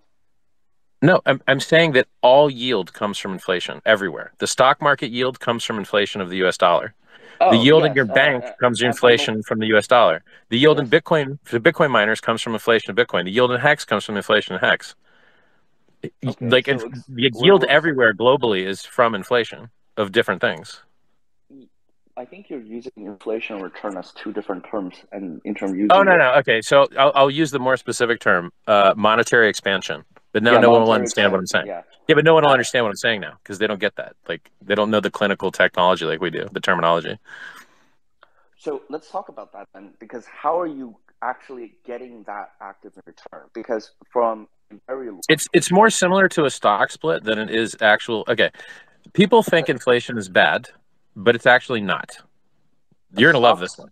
Richard, a stock split doesn't increase the actual value of the stock. It just makes it easy for people to buy a whole stock. My question, again. So let's say you owned all the Hex. You owned it all. You owned it all. And then you staked it. And you minted yourself some extra Hex coins. Now, I'm going to ask you, where did your yield come from? Because that's what you're asking me. And the answer is that in reality, you just minted yourself some more of what you already had. And so now it's the exact same example and the exact same solution, but you're just adding more people. It's just Bitcoin mining, dude. So more people coming in is the way that you could earn that API. Let's say I earn 20 extra Hex, just need to sell it to new people for me to get my money. All speculative instruments have the property that they go to zero if everyone sells and no one buys. The real estate has the property that if everyone sells at once, it goes to zero. And if new people don't buy, the prices go down. Stocks, if new people don't buy them, the prices go down. Everything, life, all human life dies if you don't keep making new kids. Like life has this parameter that you need to exceed the entropy. You have to export the entropy or you literally die to heat death of the universe. Yeah, and we do export I entropy. Do agree. On a massive scale, yes. And when we over-exaggerate everything, yes. But my question is actually right there on the bubble there is basically the whole thing of, hey, you're trying to call it a Ponzi because prices only go up if new people enter. But unfortunately, that is everything. That is all human life. That's the stock market. That's Bitcoin. It's just Bitcoin with a proof of work change, dude. Richard. I never claimed Ponzi. It's clear. It's interesting that you said that because I'm trying to ask you exactly what the revenue model is, and you yourself admitted that it's. Well, there isn't a revenue model. It's like the revenue model for a baseball card. It's like what's the revenue model for a collectible? For sure. It's the same question. It's like... Yes. So, Richard, I'm not going to insult intelligence. You know what a commodity is, and you know how commodities are priced. How are you a better Bitcoin when the way to... Less negative externalities. We have less negative externalities. And we're more secure. But the way Bitcoin is actually minted and the way that Bitcoin is actually produced, that negative externality is what it gives its commodity value. No, because you could swap the proof of work. No, Bitcoin should swap its proof of work to proof of stake, save the environment, and stop dumping the price every 10 minutes. Bitcoin miners buy electricity and pollution and sell the price down. It's disgusting for everybody involved. It's horrible. We know we've got... It's also how its price is determined. But this conversation is not about Bitcoin. It's about Hex. Let's go. No, but Hex is just Bitcoin with a proof of work change. It's literally the most similar thing in the world to it. We just use different miners. We use Ethereum miners instead of Bitcoin miners. You have a constant expansion outwards. That's not. No, but look, no. Okay, this is what everyone misunderstands. When was the best time to buy Bitcoin? When the inflation rate was the highest. And after the fucking halvening happened 4 times, it's limp now. It can't even make a new all-time high 5 years later. It's lower now. 5 years later than it was 5 years ago. It used to be 20K 5 years ago. Now it's 19K. Why? Because the inflation rate's lower, because it's too heavy now. So a high inflation rate was amazing for Bitcoin early. It was the best time to buy. Totally centralized ownership, when Satoshi owned 100% of coins, was the best time to buy. When it had no liquidity and was listed nowhere, was the best time to buy. Yeah, look, Richard, we're not talking about Bitcoin. We're talking about Hex here. All those same things I just said hold true for Hex as well. Yes, but Hex is only a speculative instrument as far as no value as a transfer of value, which your site itself claims. Yes, it does. It's more secure than Bitcoin. You understand Bitcoin's had two critical vulnerabilities where anyone could print as many free coins as they wanted. Hex has had none. And Hex is unlikely to have any because it's more secure. What you keep on saying is more secure, but you're still relying on the Ethereum network. No. It's not true because they don't have the same failure mode. Ethereum is more likely to have an inflation bug than Hex is, even though Hex runs on Ethereum. Because Ethereum's consensus code is closer to the node. It's not isolated in its own smart contract. It's not modular. Bitcoin is more likely to have an inflation bug than Hex because Hex's consensus code cannot be changed. So whether they make... Okay, I think you're talking about security from founders instead of security No. exploiter. I'm talking about attack surface from bugs. The majority of software, the majority of flaws in Bitcoin and in cryptocurrencies in general are inflation bugs. Monero has had an inflation bug. XLM has had an inflation bug. Ravencoin has had an inflation bug. Bitcoin has had an inflation bug. There's tons of inflation bugs everywhere. I'm talking about computer security. Yeah, okay. Let's stop the computer security. Let's just talk about economics. The utility of Hex is you can stake it to get more Hex. Is that statement accurate? Not really, no. Because that activity on its own, that activity, it allows you to delay gratification, which is the most successful investing concept that's ever existed in the history of concepts. Yeah, that's only if you believe Hex itself is going to appreciate in value. But to do that, the only real utility of Hex is to stake it and earn more Hex. It sounds like you're trying to disprove proof of work networks. You understand every proof of work network has this property that inflates. All proof of networks inflate. I'm talking about a pure utility level. Am I correct in saying that Hex itself, as the utility that most people use it for, is to stake it and then earn more Hex? Actually, only 10% of people stake, which is why the rewards are so high. If more people stake, the rewards would be cheaper. It's only got a 3.69% inflation. Yeah, that's actually my next question. If everyone stake Hex in a perfect world, if everyone's investing in Hex, everyone's stake Hex. There's something super important. There's something super important. I have to tell you. Not all inflation is the same. If you have no negative externalities and you have no electricity bills to pay and you have no mining companies to pay, then it's just like a stock split. You're just making more tokens for yourself. If you were the only guy that held all the Hex and you minted some more tokens for yourself, that inflation literally cost you nothing. You just wrote yourself some extra tokens. The reason that people don't like inflation is because the people that get the inflation usually sell the shit out of it and hurt the price. That's why people don't like inflation, is because it gets sold. Wait, so Richard, actually I want to talk to you exactly on that aspect. What happens in 5 years when most of your stakers are unstaked and get their return? It's a huge fallacy that everyone has. They think that there's some single point in the future where the behavior of the market participant changes. And the reality that we've measured is the exact opposite. When I first started bragging about how long people stake their Hex, it was like 3 years. Then it was 4 years. Then it was 5 years. Now the average stake length in Hex is 5.8 years. The stake length keeps going up. New wallets keep opening. It keeps working with 100% flawless operation. So you're dreaming of a world where everyone has to end stake at the same time. But in the reality, the measurable world, everyone just keeps staking for longer. Okay, so wait. I actually want to talk exactly there. Your point is that, hey, look, people were going to keep staking for longer, and this is going to keep going. Is that not exactly what Bernie Madoff told to his investors? I don't know. He never scammed me. I'm not sure exactly how I'm not sure what his sales pitch was. I don't think his sales pitch was that. No, I think we're the opposite of Bernie Madoff. So basically, like your question is like, this is similar to like you asking, what happens if everyone sells other Bitcoin at once, or what if no one buys Bitcoin anymore?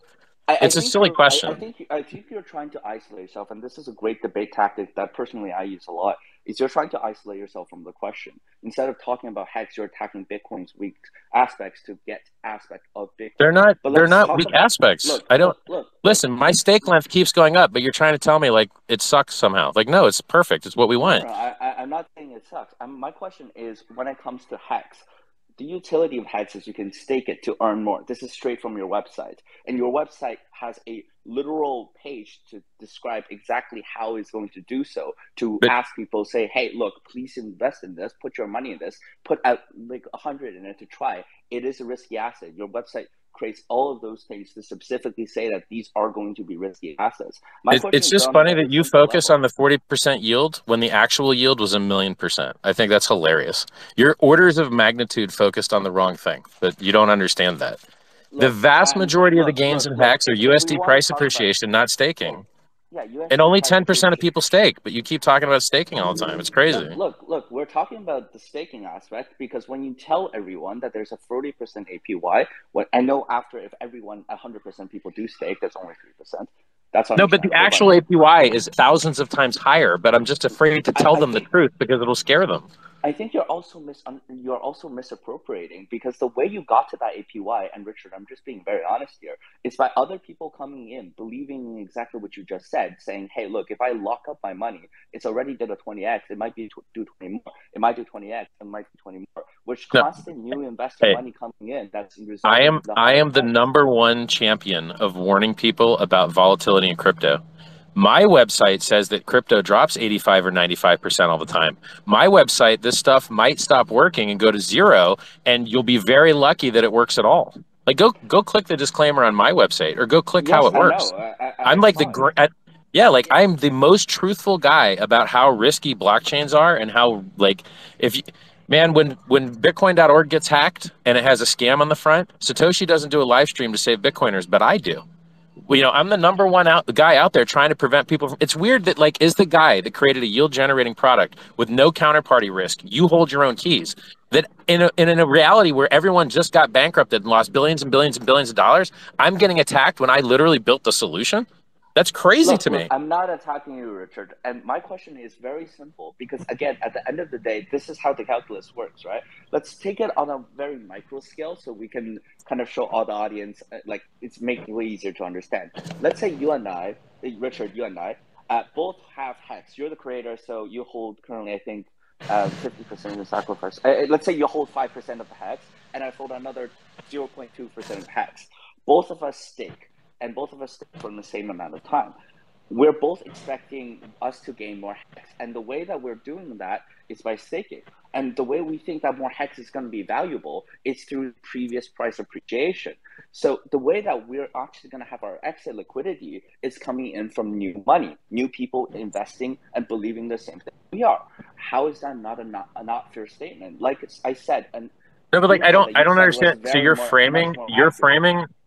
No, but you're describing a free market, but then framing it as though it is evil, and I don't understand that. So yes, the market decides. A free market has exchange value.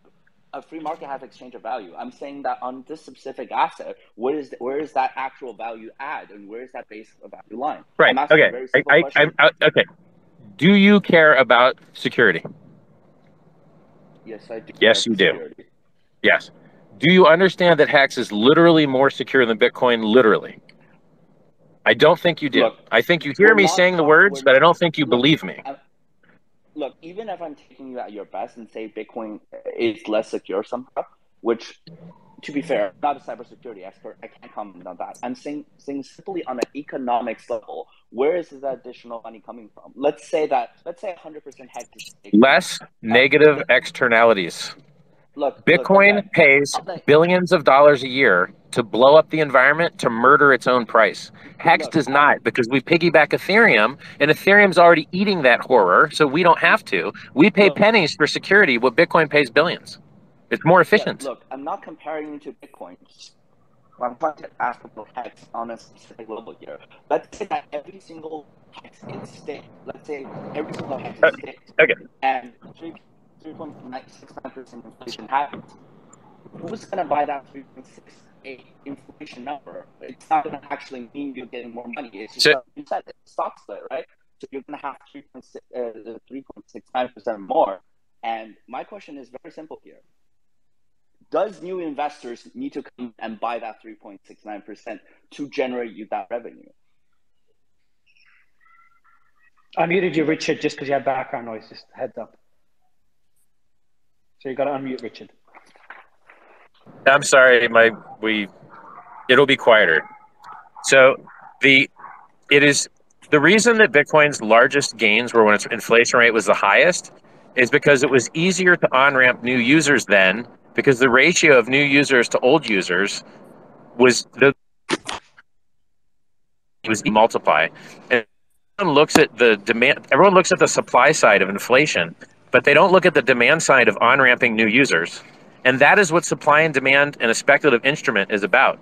We know what the supply increase is because it's mathematically hard-coded within social consensus that Bitcoin is now about, I don't know, half, like it's like 0.79 or something. And then Hex is 3.69. But in Hex, it's delayed so far into the future because you only get paid at the end of your stake, and the average stake is 5.8 years, that it may be more than 0.74%. I'd have to do the math on it. And then furthermore, the Bitcoin inflation has to get sold to pay for electricity and pollution and mining hardware, but the Hex inflation doesn't have to get sold at all. It's very similar to just giving yourself more coins because there's no negative externalities. So we have a system in Hex that has shown price performance of 10,000x in under 2 years, that against Bitcoin is up either 200, I think it's up 250x, but it might be up 750x. I'd have to check the chart. If you'd bought January 5th, 2020, it's at 100% perfect, flawless operation. It was given for free to Bitcoin holders. It's the world's first attempt at time deposits on the blockchain, which is a larger market than what Bitcoin tried to address. There's more money in time deposit. And while we do something that Bitcoin can't do, which is monetizing the time value of money, we also do payments better with cheaper fees. We also do interoperability and on-chain exchange better, which is why Hex is the #1 traded product on Uniswap, period, that's not Ethereum or a stablecoin. And it's been that way every day for like months, years. You know, I'm the guy that made Uniswap popular. I carried Uniswap on my back. I did more to promote Uniswap than Hayden Adams did. Look, I'm not attacking you as a person. I'm simply talking about the project. Again, my question is very simple. And sorry, I cut out there for a second. So if you answer this, please tell me you did. My question isn't to compare you to anything else. I'm viewing Hex in a vacuum. Is Hex, at the end of the day, reliant on new investors? And if we want to talk about price action, you're down 96% as of if you care about the price of anything, every single thing is reliant on new investors. Yes, everything. Okay, look, if you care about your business, it's reliant on new customers. Everything. Richard, you're framing reality as though it's I lose a point because I'm describing reality. All speculative instruments, Richard, all businesses have this property. All of them. Exact aspect. So let's just do that exact aspect. So you believe everything would be a Ponzi scheme and a potential Ponzi scheme then? Because as you said before... No, you're misusing the word. That is not what a Ponzi scheme means. You're describing bubbles, but then you're saying Ponzi. You have to use strict language here, okay? Ponzi means there's a middleman. Ponzi has a middleman that screws you and lies about what was going on. Bubbles don't have that, okay? People can overpay for Beanie Babies. They can overpay for Bitcoin. They can overpay for Hex. Bubbles are just people used to think it was worth more. Now they think it's worth less. And by the way, that particular human thing that the humans do, it's very hard to program that out of them. It's very hard. I don't think you actually can program humans to not engage in bubble behavior. It's part of the human experience. People want it more because the price went up. So they want it more because the price went up. So they want it more because the price went up. They want to pay higher. And when it gets lower, they want to sell it because it's worth less, because like it's reflexive system. It's self-amplifying. The number goes up because it went up, and it goes down because it went down, which is why we fall out of the parabola. We go so deep, and why when we go up, we do blow-off tops. So like this, I don't understand why Bitcoin with a proof of work change somehow like is hard to understand. It's just Bitcoin with proof of work change. We pay it a lockup instead of do SHA-256 mining. We use Ethereum miners instead of Bitcoin miners. That's it. That's it. It's the end of story. It's not hard. It's easy, and it works really good. Tony, I think dropped out again. Tony, are you there? So while waiting for Tony to join, I'm just going to mute you as well. For anyone waiting, a lot of people are DMing me to start announcing the winners.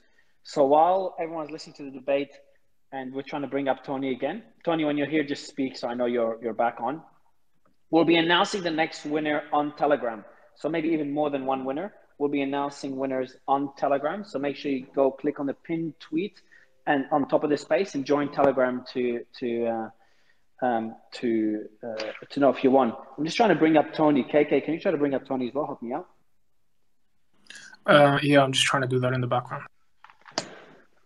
Cool. So the first winner has just been announced, just for anyone listening. And for anyone that just joined as well, I appreciate you all being here. We've got over 3,500 people in the space, which is the biggest space that we've had. The biggest we've had before was the peak at 2,600. So I think the audience is enjoying the debate. And I really want to bring up Tony as well, because I think the point needs further, further pressing on the question he asked. But while bringing up Tony, Simon, are you with us? Hey guys, yeah, I'm here. Sorry, this went longer than expected. I appreciate you being here. So we're going to continue the debate in a bit, but I wanted to take a quick break to go through what happened with Celsius and they declared bankruptcy yesterday and what that means for the markets. I know you've had, you've been pushing hard to try to get a bailout in place for Celsius. Just want to see the latest updates with that and where things are at the moment. Bail-in, my apologies. Yeah, no worries. So the mic is yours, man. All right. Okay. Yeah. No. So I mean, I did an update earlier on Ivan and Tech. Full disclosure. I think this relates to. Look, I was listening in a little bit, doing some other things on the side. I think the bit that our industry gets wrong across the board is risk management, the risk of these things being securities, and just really managing things. So when I'm investing in this industry, what people do is they tend to say one philosophy, and then the implications is that people hear that philosophy and put all their money in that thing. When really when I'm thinking about how to allocate money, I'm thinking of different scenarios and how I protect from being wrong. And so, we could sit here talking about, Hex all day versus Bitcoin. I don't see that as I put my money in Hex or I put my money in Bitcoin. I see that as what problem does Bitcoin solve and how do I hedge against being wrong? So, when I think about my particular way of investing is so that I never blow up. Does that mean that I don't have percentages on my portfolio that blow up? No, because we're always get things wrong and things happen. And so when I'm thinking about how to manage, essentially, how do you manage a portfolio? The way I think about it is whatever goes wrong, I'm still okay. And that's how I think about it. So when I think about the dollar, I think about, a debt-based Ponzi scheme that requires central bank digital currencies as the last leg in order to take out a lot of the debt from the fact that money is created as banks, and then they shift it to central banks. In terms of effect of that, that's a shift, a slow shift away from free market debt-based money created by a private bank over to, depending on whether it's created as crony capitalism with the government, or it's created by the central bank, and depending on the organization of that, then it's a shift from, it's a different way of organizing an economy from capitalism to communism and the degrees in between. But in order for the dollar system to continue, I will still bet on the Federal Reserve pushing that. And that will be an eventuality. I also know that every fiat currency blows up and will explode. And that's where gold does come in. Gold is a way of managing the transition. Fiat currency was just a token that sits on top of gold. And every 100 years, we have a transition back to hard money after wars and monetary renegotiations. Then Bitcoin is, for me, a way of having digital hard sound money.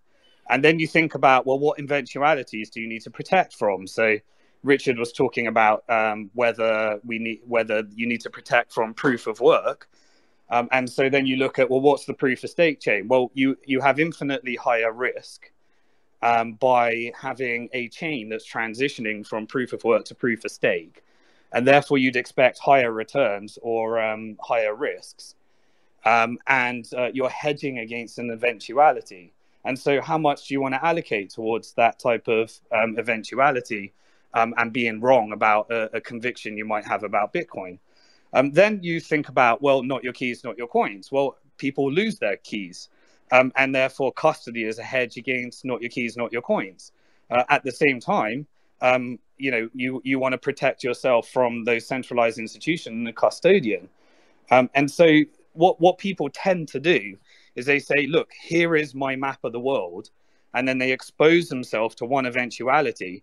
And that's exactly how you blow yourself up. And Celsius is an example of that. Alex Mazinski fraudulently misrepresented what the product was and told them that you should take your money out of a bank and debank yourself. And so innocent people that didn't know how to analyze the risk took all of their life savings out of the bank and put it into Celsius, not realizing that it wasn't a low risk saving account. It was actually a high risk hedge fund, or even worse, a fractional reserve bank, depending on what happened. And as we got the bankruptcy today, we find out that there's $1 billion hole. And essentially everyone was investing in Alex Mazinski's ability and his team's ability to try and unwind a bunch of shit. And that is fraudulent, a big problem. And it's the reason why the Celsius had to go into Chapter 11. And so all I'm trying to say here is I think the big problem in our industry is people coming up with a map of the world and saying, put all your, essentially, people translate that as put all your money into this one eventuality. And then they expose themselves. And that's why we have these arguments, people blowing up and all those things. So if there's any one thing that comes out of this whole scenario is it's a game of risk management. There is many uncertain eventualities that exist in our world. And Bitcoin is one of those eventualities that it protects you, gives the ability to own your own money, spend your own money, and have a fixed supply. Now, if I'm thinking about something like Hex, and again, excuse me, I'm not too involved in the project and I haven't studied it hard enough to know how to analyze it. But the way that I would think about it is that it's a bet on, okay, so you've got Bitcoin proof of work, then you go higher down the risk curve. You've got Ethereum that's transitioning from proof of work to proof of stake. There's a risk involved in that. Then there's a smart contract that's built on top of that. There's a risk involved in that. And Richard's done a job of articulating, how it's been a flawless smart contract and it's had audits and all those types of things. And then you start looking, then you have exposure to not just the yield that it generates, but also the price of the underlying token. So are you investing for income or capital gains? And then if it's represented as a certificate of deposit, but your expenses are in one currency, then you're in a speculative environment. And what's happened here is if you look at something like Celsius started, or it should have, or what I invested into before it completely changed, was an ability for someone that owns Bitcoin to pull out some dollars so that they don't have to sell their Bitcoin, and it has tax implications depending on your jurisdiction, matched up in an over-collateralized environment. But then suddenly it becomes a high-risk security because they're now investing in multiple things. So you're now investing in fund management. Oh, and then it turns out that the hedge funds and the big people get under-collateralized and the retail get over-collateralized. And it turns out that there's some funds missing. And all of a sudden, you have a complete misrepresentation that causes people literally messaging because they're suicidal because they don't want to tell their partner that they've lost the life savings and their children's college accounts. So this is why, and we talk about getting rid of securities laws. Securities laws are not about using just a test. A security law is, did people come into this to make an investment? And if so, securities laws exist around disclosures. Are those disclosures made? Do people know what they're investing in? Are they putting through suitability? Is this product suitable for that person? What percentage of it should they do? And this is, financial planning 101. And securities laws exist not just because we said, oh, this is a security and we've used legal gymnastics in order to prove that it's not. It's to put these different products in categories. Is this a currency? Is it a commodity? Is it a security? From my perspective, again, stable coins, right? What caused all this mess? Well, a central banker came along and said, let's collateralize a stable coin based upon a hugely speculative security called Luna. And when we'll slap a decentralized ticket on top of it, and then everyone is misrepresented into not understanding the risk of it. And then it turns out you can't pull the dollars out of a bank because when it depegs, the algorithm fails and the collateral shit, and we get cascading liquidations because of these different types of risks. Now, so for me, this whole thing about security, non-security, risk, higher risk, is just about us having a higher standard as an industry and disclosing what you're investing into.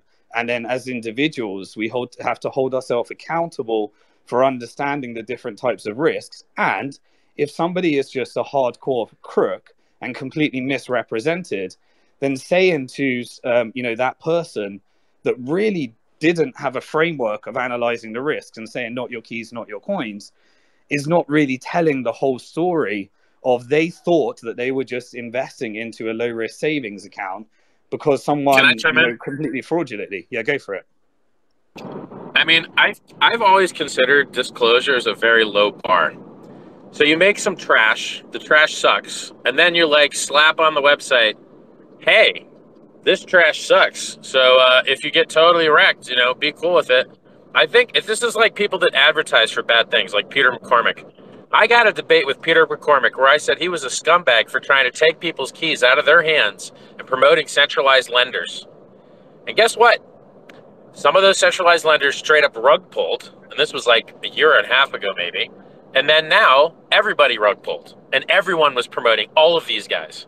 And sure. So let me unpack it, Richard, because you do one point, we'll do one at a time. So how people will interpret that is, oh shit, I need to put all of my money into decentralization. Now, how many people rug pulled in these DeFi contracts? And how many people really have the ability to analyze the technical risks, the volatility risks, the yield risks, and the fact that there may just be, all of the things that you say that make Hex better than the other things. Most people just don't have a framework in order to analyze these things. And so there is a place for putting some money with a custodian if there's a regulatory environment that allows some of the known risks in these models to be minimized and disclosed. And there is a place for DeFi. And the worst, thing that happened with Celsius is you take all the good parts out of DeFi, because, essentially, if someone takes a private key and they figure that part out, and then they download MetaMask and they figure that part out, and they figure out how to, buy some ETH, and they figure out how to send that to a wallet where you have self-custody, and they figure out how to execute a smart contract and lock it up, and they figure out how to not lose the key. That's a pretty sophisticated type of technical competence to get there. And if you've got there, then great. DeFi's, it's more transparent. You can see the collateral. But then you've got these misrepresentations of people saying it's decentralized that you've always warned against, Richard. And this is where I believe. And then someone comes along, and I believe that there is a great degree of the community that have heard all of your presentations, all of your arguments, and essentially have put all of their money into Hex. Now, that may have worked out beautifully and produced 1,000,000% returns. I don't know how. I haven't put the time in to analyze that. But saying that is an alternative to Bitcoin is a completely different risk profile. And people interpret these things. And when these things go wrong, that's when securities laws kick in. Because securities laws kick in when, oh, I made loads of money on the way up, I don't give a shit. But now, all of a sudden, I do care, and I contact the regulator, and the regulator will then say, oh, fuck dealing with all these people, let's just allow rich people to do it. So, and that's the end result of all these things. It's cycles. And I don't really know how to solve these things. Disclosure is one way of doing it. Suitability is another way of doing it. But these things just happen in cycles time and time again. And the only thing that we can do is become wiser after each cycle and prepare for different eventualities, and don't put everything into one eventuality based upon, what someone is saying about how this is vastly superior to something else. They're just different outcomes. Did you invest? I mean, I think I heard that you were you had some. I know. So like Simon Dixon, he invests in the crypto space. So on this call, he probably takes more counterparty risk than anyone else. Probably everyone combined, really. I mean, I think you've been invested in hundreds of crypto deals, like hundreds of crypto businesses, probably. Yeah, equity, all centralized equity, and yeah, I own shares in most of the major companies in crypto. Yeah, so he has a unique position in that he endures literally the most counterparty risk of anyone else on the call. I mean, any of these guys can just decide to embezzle, from the company and just do bad things. But my equity is 5% of my private key value. So I'm just managing different events. So for me, rather than messing around with all of these shit coins, I just invest in an exchange, and an exchange has 3,000 people that work there that have to analyze what everyone is investing in. And when the market crashes, they get fees. When the market goes up, they get fees. And then you end up with a hugely valuable company. Now, can that end up being, something like Celsius, where it becomes fraudulent? Yes, it can.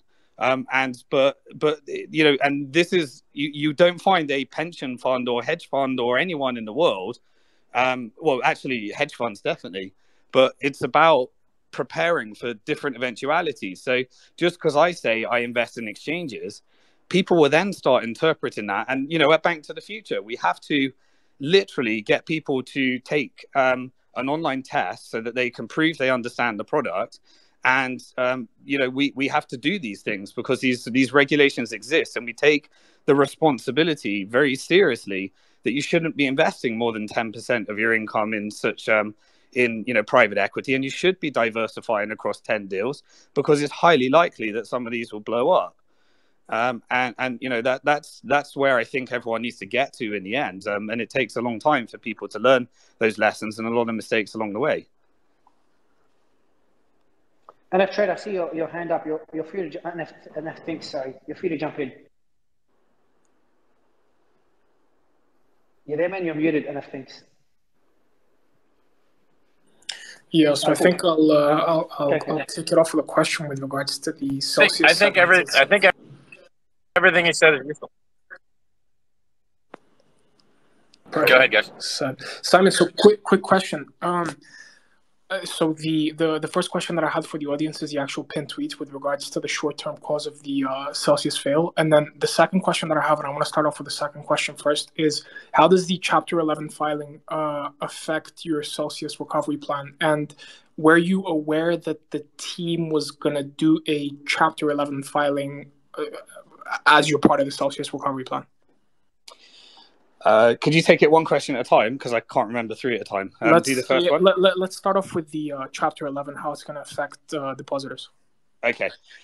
So when I realized, and I contacted Alex Maszynski and gave them the plan that we implemented for Bitfinex that recovered them from the 119,000 Bitcoins that were hacked from the exchange, I realized that he then put me over to Citibank. Then we gave it to Citibank, and I know that Citibank have a executive board that you need to get things signed off on, so they wouldn't have moved fast enough, and that would create a big problem. And then I realized that this wasn't going to get executed because there was actually fraudulent activity happening here, and Alex Maszynski was covering his ass. And when he was started covering his ass, I went public and said, we need to get access to the financials. Once you got access to the financials, we can then put together a recovery plan. And I realized that those financials were not going to come until Alex Maszynski was removed from the board via just having a consulting role by a committee moving over to Chapter 11. And so that was an effort in order to make that happen. because by default, the company was actually split up into three. And then they were trying to sell off the two units in order to hide what was happening in the main unit. And that type of activity was what I was trying to support people in understanding. The transparency can only come out in Chapter 11. So what does Chapter 11 mean? Chapter 11 just means that it's not Chapter 7, which is the eventuality you need to avoid, where they just liquidate everything, create cascading liquidations, shit for the whole market again. Lehman Brothers of crypto moment, and instead move to Chapter 11, where a reorg can be completed. And so at the moment, we're submitting plans in order to support all of those victims becoming equity holders in a reorg of a Bitcoin investment bank that can really get back to the roots of what can be achieved here at the sovereign level. And various other things that are happening. The Bitcoin M&A, some of the things that we've been involved with, and really the lessons are as follows. There's leadership. Alex Mazinski was completely inappropriate to run a financial services company because he didn't take his responsibilities serious enough in making sure that he's representing the product in the correct way and is willing to do things that are out of line of ethics, like dump sell tokens while telling people to buy. The second one is you need to have the regulations right, because these turned out to be securities or it was an unlicensed bank. So those need to be sorted as well. And the collateral at the end of the day, and this is where, it becomes important. As you move down the risk curve of these different products, it's incredibly hard to get the risk. You can take a stable coin where you can pull out the dollars. If you can know that the dollars can be pulled out, then that's a completely different risk profile to a stable coin based upon collateralized shit coins. And then Bitcoin's a different risk profile. And then you just go further and further down, and nobody, can manage those risks. Long-term capital market was the smartest people in the room with the highest levels of PhDs that almost took down the precursor to the FDIC system, that almost took down most of the banking system, that required and created the model of government bailouts, basically because no one can manage those risks. So you need to get back to pristine collateral. And what is pristine collateral? Unfortunately, a hugely volatile asset that goes further down the risk curve cannot be compared to collateralizing based upon Bitcoin, just because there may be some technically superior type of design, but a completely different risk profile. These are complicated subjects that we as an industry are trying to allow people to do it in a decentralized way, and also do it in a centralized way with people. And at the end of the day, there's shit regulations and there's good regulations, and good regulations are designed to prevent fraudsters from misrepresenting things. Shit regulations are the ones that make you put all your data on these servers so that they can get hacked and be used for identity theft and all sorts of things for you. But when you have these centralized institutions, and I completely buy into the decentralized model, but it's not all or one. It's a combination of different eventualities and different risks. Man, crypto was invented to solve this, and it does. Crypto is literally invented to solve this, and it literally does. You just have to use it. It does, and that's why the vast majority of my stack is Bitcoin on a private key, where I own my own money, spend my own money, and I'm happy with the risk profile of that. And that's also why a percentage of that I'm willing to put at risk in centralized, and a percentage of that I'm willing to put at risk in decentralized, and a percentage of that I'm willing to expect higher returns or lower returns based upon whether it successfully transitions from proof of stake to proof of work, and then there's a use case. But it just goes infinitely further down the risk curve, and then therefore a smaller allocation should be dedicated to solving these problems in your portfolio. I'm just saying, like, it's on chain. You don't have to wonder whether a guy's under collateralized or not, but you can literally just look at his balances. Like, we can kind of see their balances now, right? Like, there's some website that shows Celsius's actual, like, known kind of public wallet addresses, so we kind of can see how much they have left. Yeah, the DeFi part people could see. But what you don't know is the shenanigans that happen. So you could say, okay, DeFi, and then that represents to people that everything's on chain. I have a sneaky suspicion, and I know the market manipulation behaviors that people engage in because I used to work in market making at the investment bank, and it's even worse at many of these exchanges, that there is side contracts that sit on top of DeFi where centralized entities are lending things to each other or having side agreements to put things on chain in order to manipulate people to take certain behaviors. So you still can't say by putting everything on chain, you're removing a lot of those shenanigans. You're just having one risk removed and replacing it with another risk. And then you've got the smart contract hacking, and then you've got the underlying chain, and then you've got the transitions that happen there and the forks. I want to hear about the shady thing, dude. I want to hear details about that because, like, that sounds juicy, man. Like, because I understand. So, like, okay, I'm going to expand on what he just said. So, there's this thing called like proof of keys, right?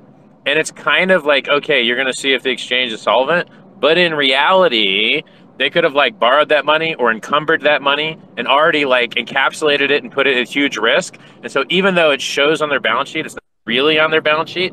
And so I think he's describing something similar to that, but way more juicy and spicy. I'd love to hear about it if you've got any like details. You don't have to drop like real names or anything. You know, it's just what I said, that you can have on top of the danger in DeFi and on-chain transactions is that people rely on them without knowing that a legal agreement can sit on top in the offline world. You know, that's kind of why it's very hard to have gold on a blockchain, because you don't really know whether that gold is owned and where, you know, those types of things. And the same thing happens on chain. And so, you know, the shenanigans that happen in our market, that happen in the traditional markets, you know, they're never going to go away. But it doesn't solve, you know, it solves one problem and opens up another attack vector. Can I ask you how much more cascade risk is there, do you think? Like how many other like lenders haven't gone under yet? Or like, I'm trying to guess because I use these to modify my bottom call, right? Yeah. So you're right. The bottom call would be based upon the centralized entities' counterparty risks at the moment. My belief is that a successful Chapter 11 reorg would prevent liquidations if it moves into Chapter 7 or liquidations. Then I believe that there's a lot more counterparties that would fall out and be shaken out in that situation. And so we are literally, as a decentralized industry, dependent upon this you know, this connection between the centralized and decentralized. And I don't think there's any way of getting around that. You know, it's kind of like, look what's happening at the sovereign level right now. So, you know, Bekele says, okay, I'm gonna buy some Bitcoin, and we're going to create a securities market based upon Bitcoin, and we're going to have Bitcoin-backed bonds. And then Sam from FTX comes along and said, no, do it all on a shitcoin, and then creates Aurora coin all over again. And we have those, we know that always ends badly. And then he goes to Africa and says, let's take the people that have been most shafted by the British colonial system that stole all their gold, and their silver by literally creating agribeads and inflating away their currency and selling them off as slaves. And let's do that again with shitcoins. And then you've got other countries that are saying, let's do it at the central bank digital currency level. You know, you've got these three intertwined things. And the key thing to all of this is the fact that we now have choice. And that's what I think the most important part of this is.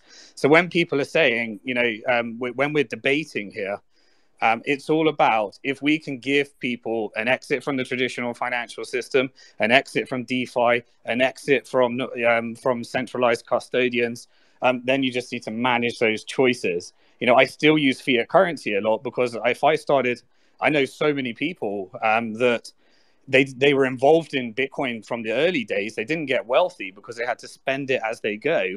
And so you still need fiat currency in order to manage just the normal, you know, risk management of how do you manage your life.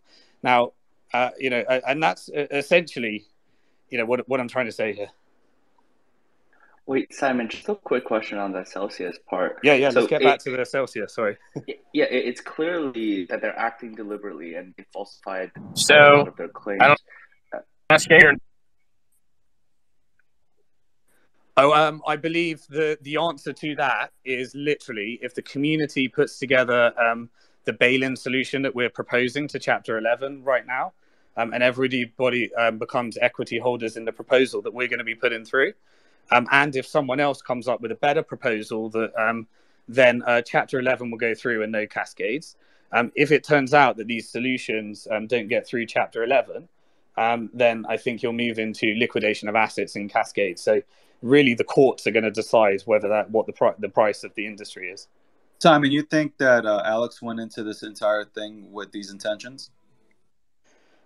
I think that, look, I just want to focus on solutions right now, but I will give you No, I'm all about that too. It's just that the regulators and the regulators and the lawyers in... will determine that. That's not my job, but I believe that applying the same rules of how you grow a tech startup to financial services, it can often lead to completely inappropriate leadership.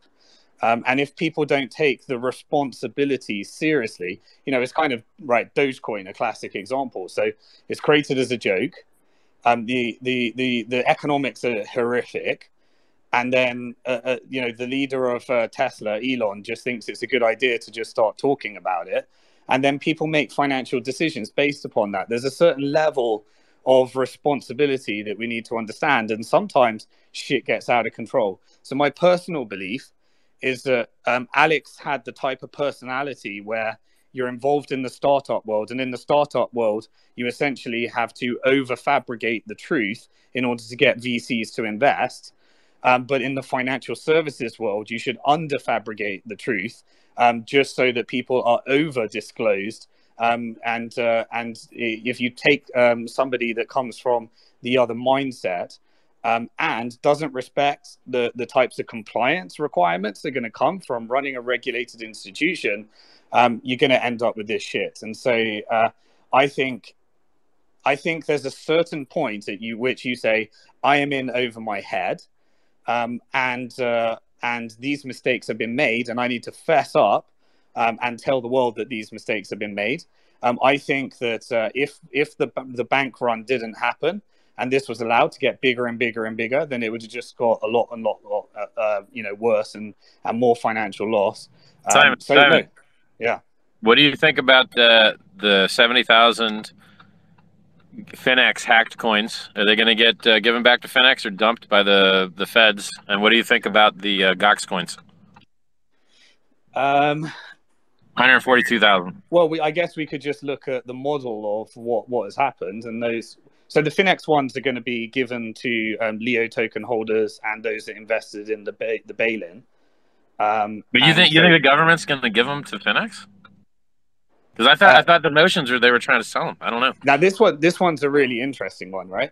Because on one hand, there's DOJ trying to settle, and on the other hand, there's DOJ that's got a bunch of Bitfinex assets. Now, do I have faith in governments that they won't manipulate that scenario into their benefit?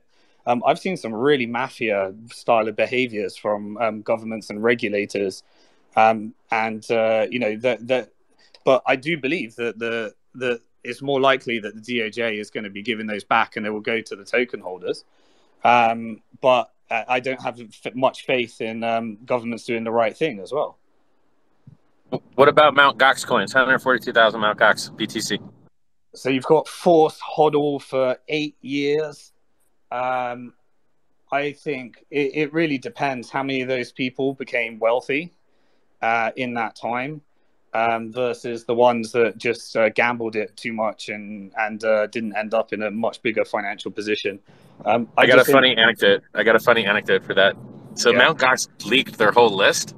So if you wanted to, you could just actually cold call the list. And I can't tell you how I might know this, but everyone's wrecked. So like everyone on that Gox list is broke as fuck. Yeah. Like almost everybody. And we saw that in a recent exchange that blew up based upon someone we thought was very wealthy that apparently has been liquidated. So, bro, there's no way Roger's fucking wrecked. I know, it's crazy, that real? Right? He's got fucking XRP founder status. He's got fucking BC. Well, okay, wrecked on BCH for sure. I don't know. Like, really, Roger wrecked? I can't fucking. That would be mind blowing to me. I can't believe it can you either, expand this? Can you expand this for the audience, for anyone that doesn't know? Jerry Springer.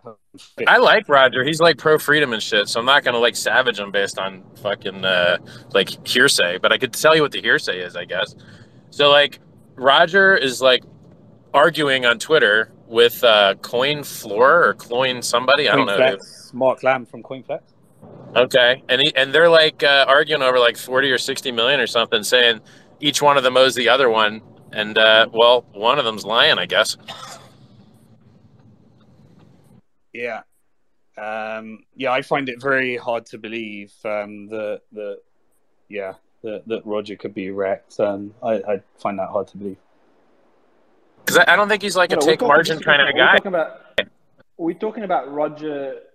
Why would you? Oh my God, you're not talking about Roger Ver, are you? Yes, we are. Yeah.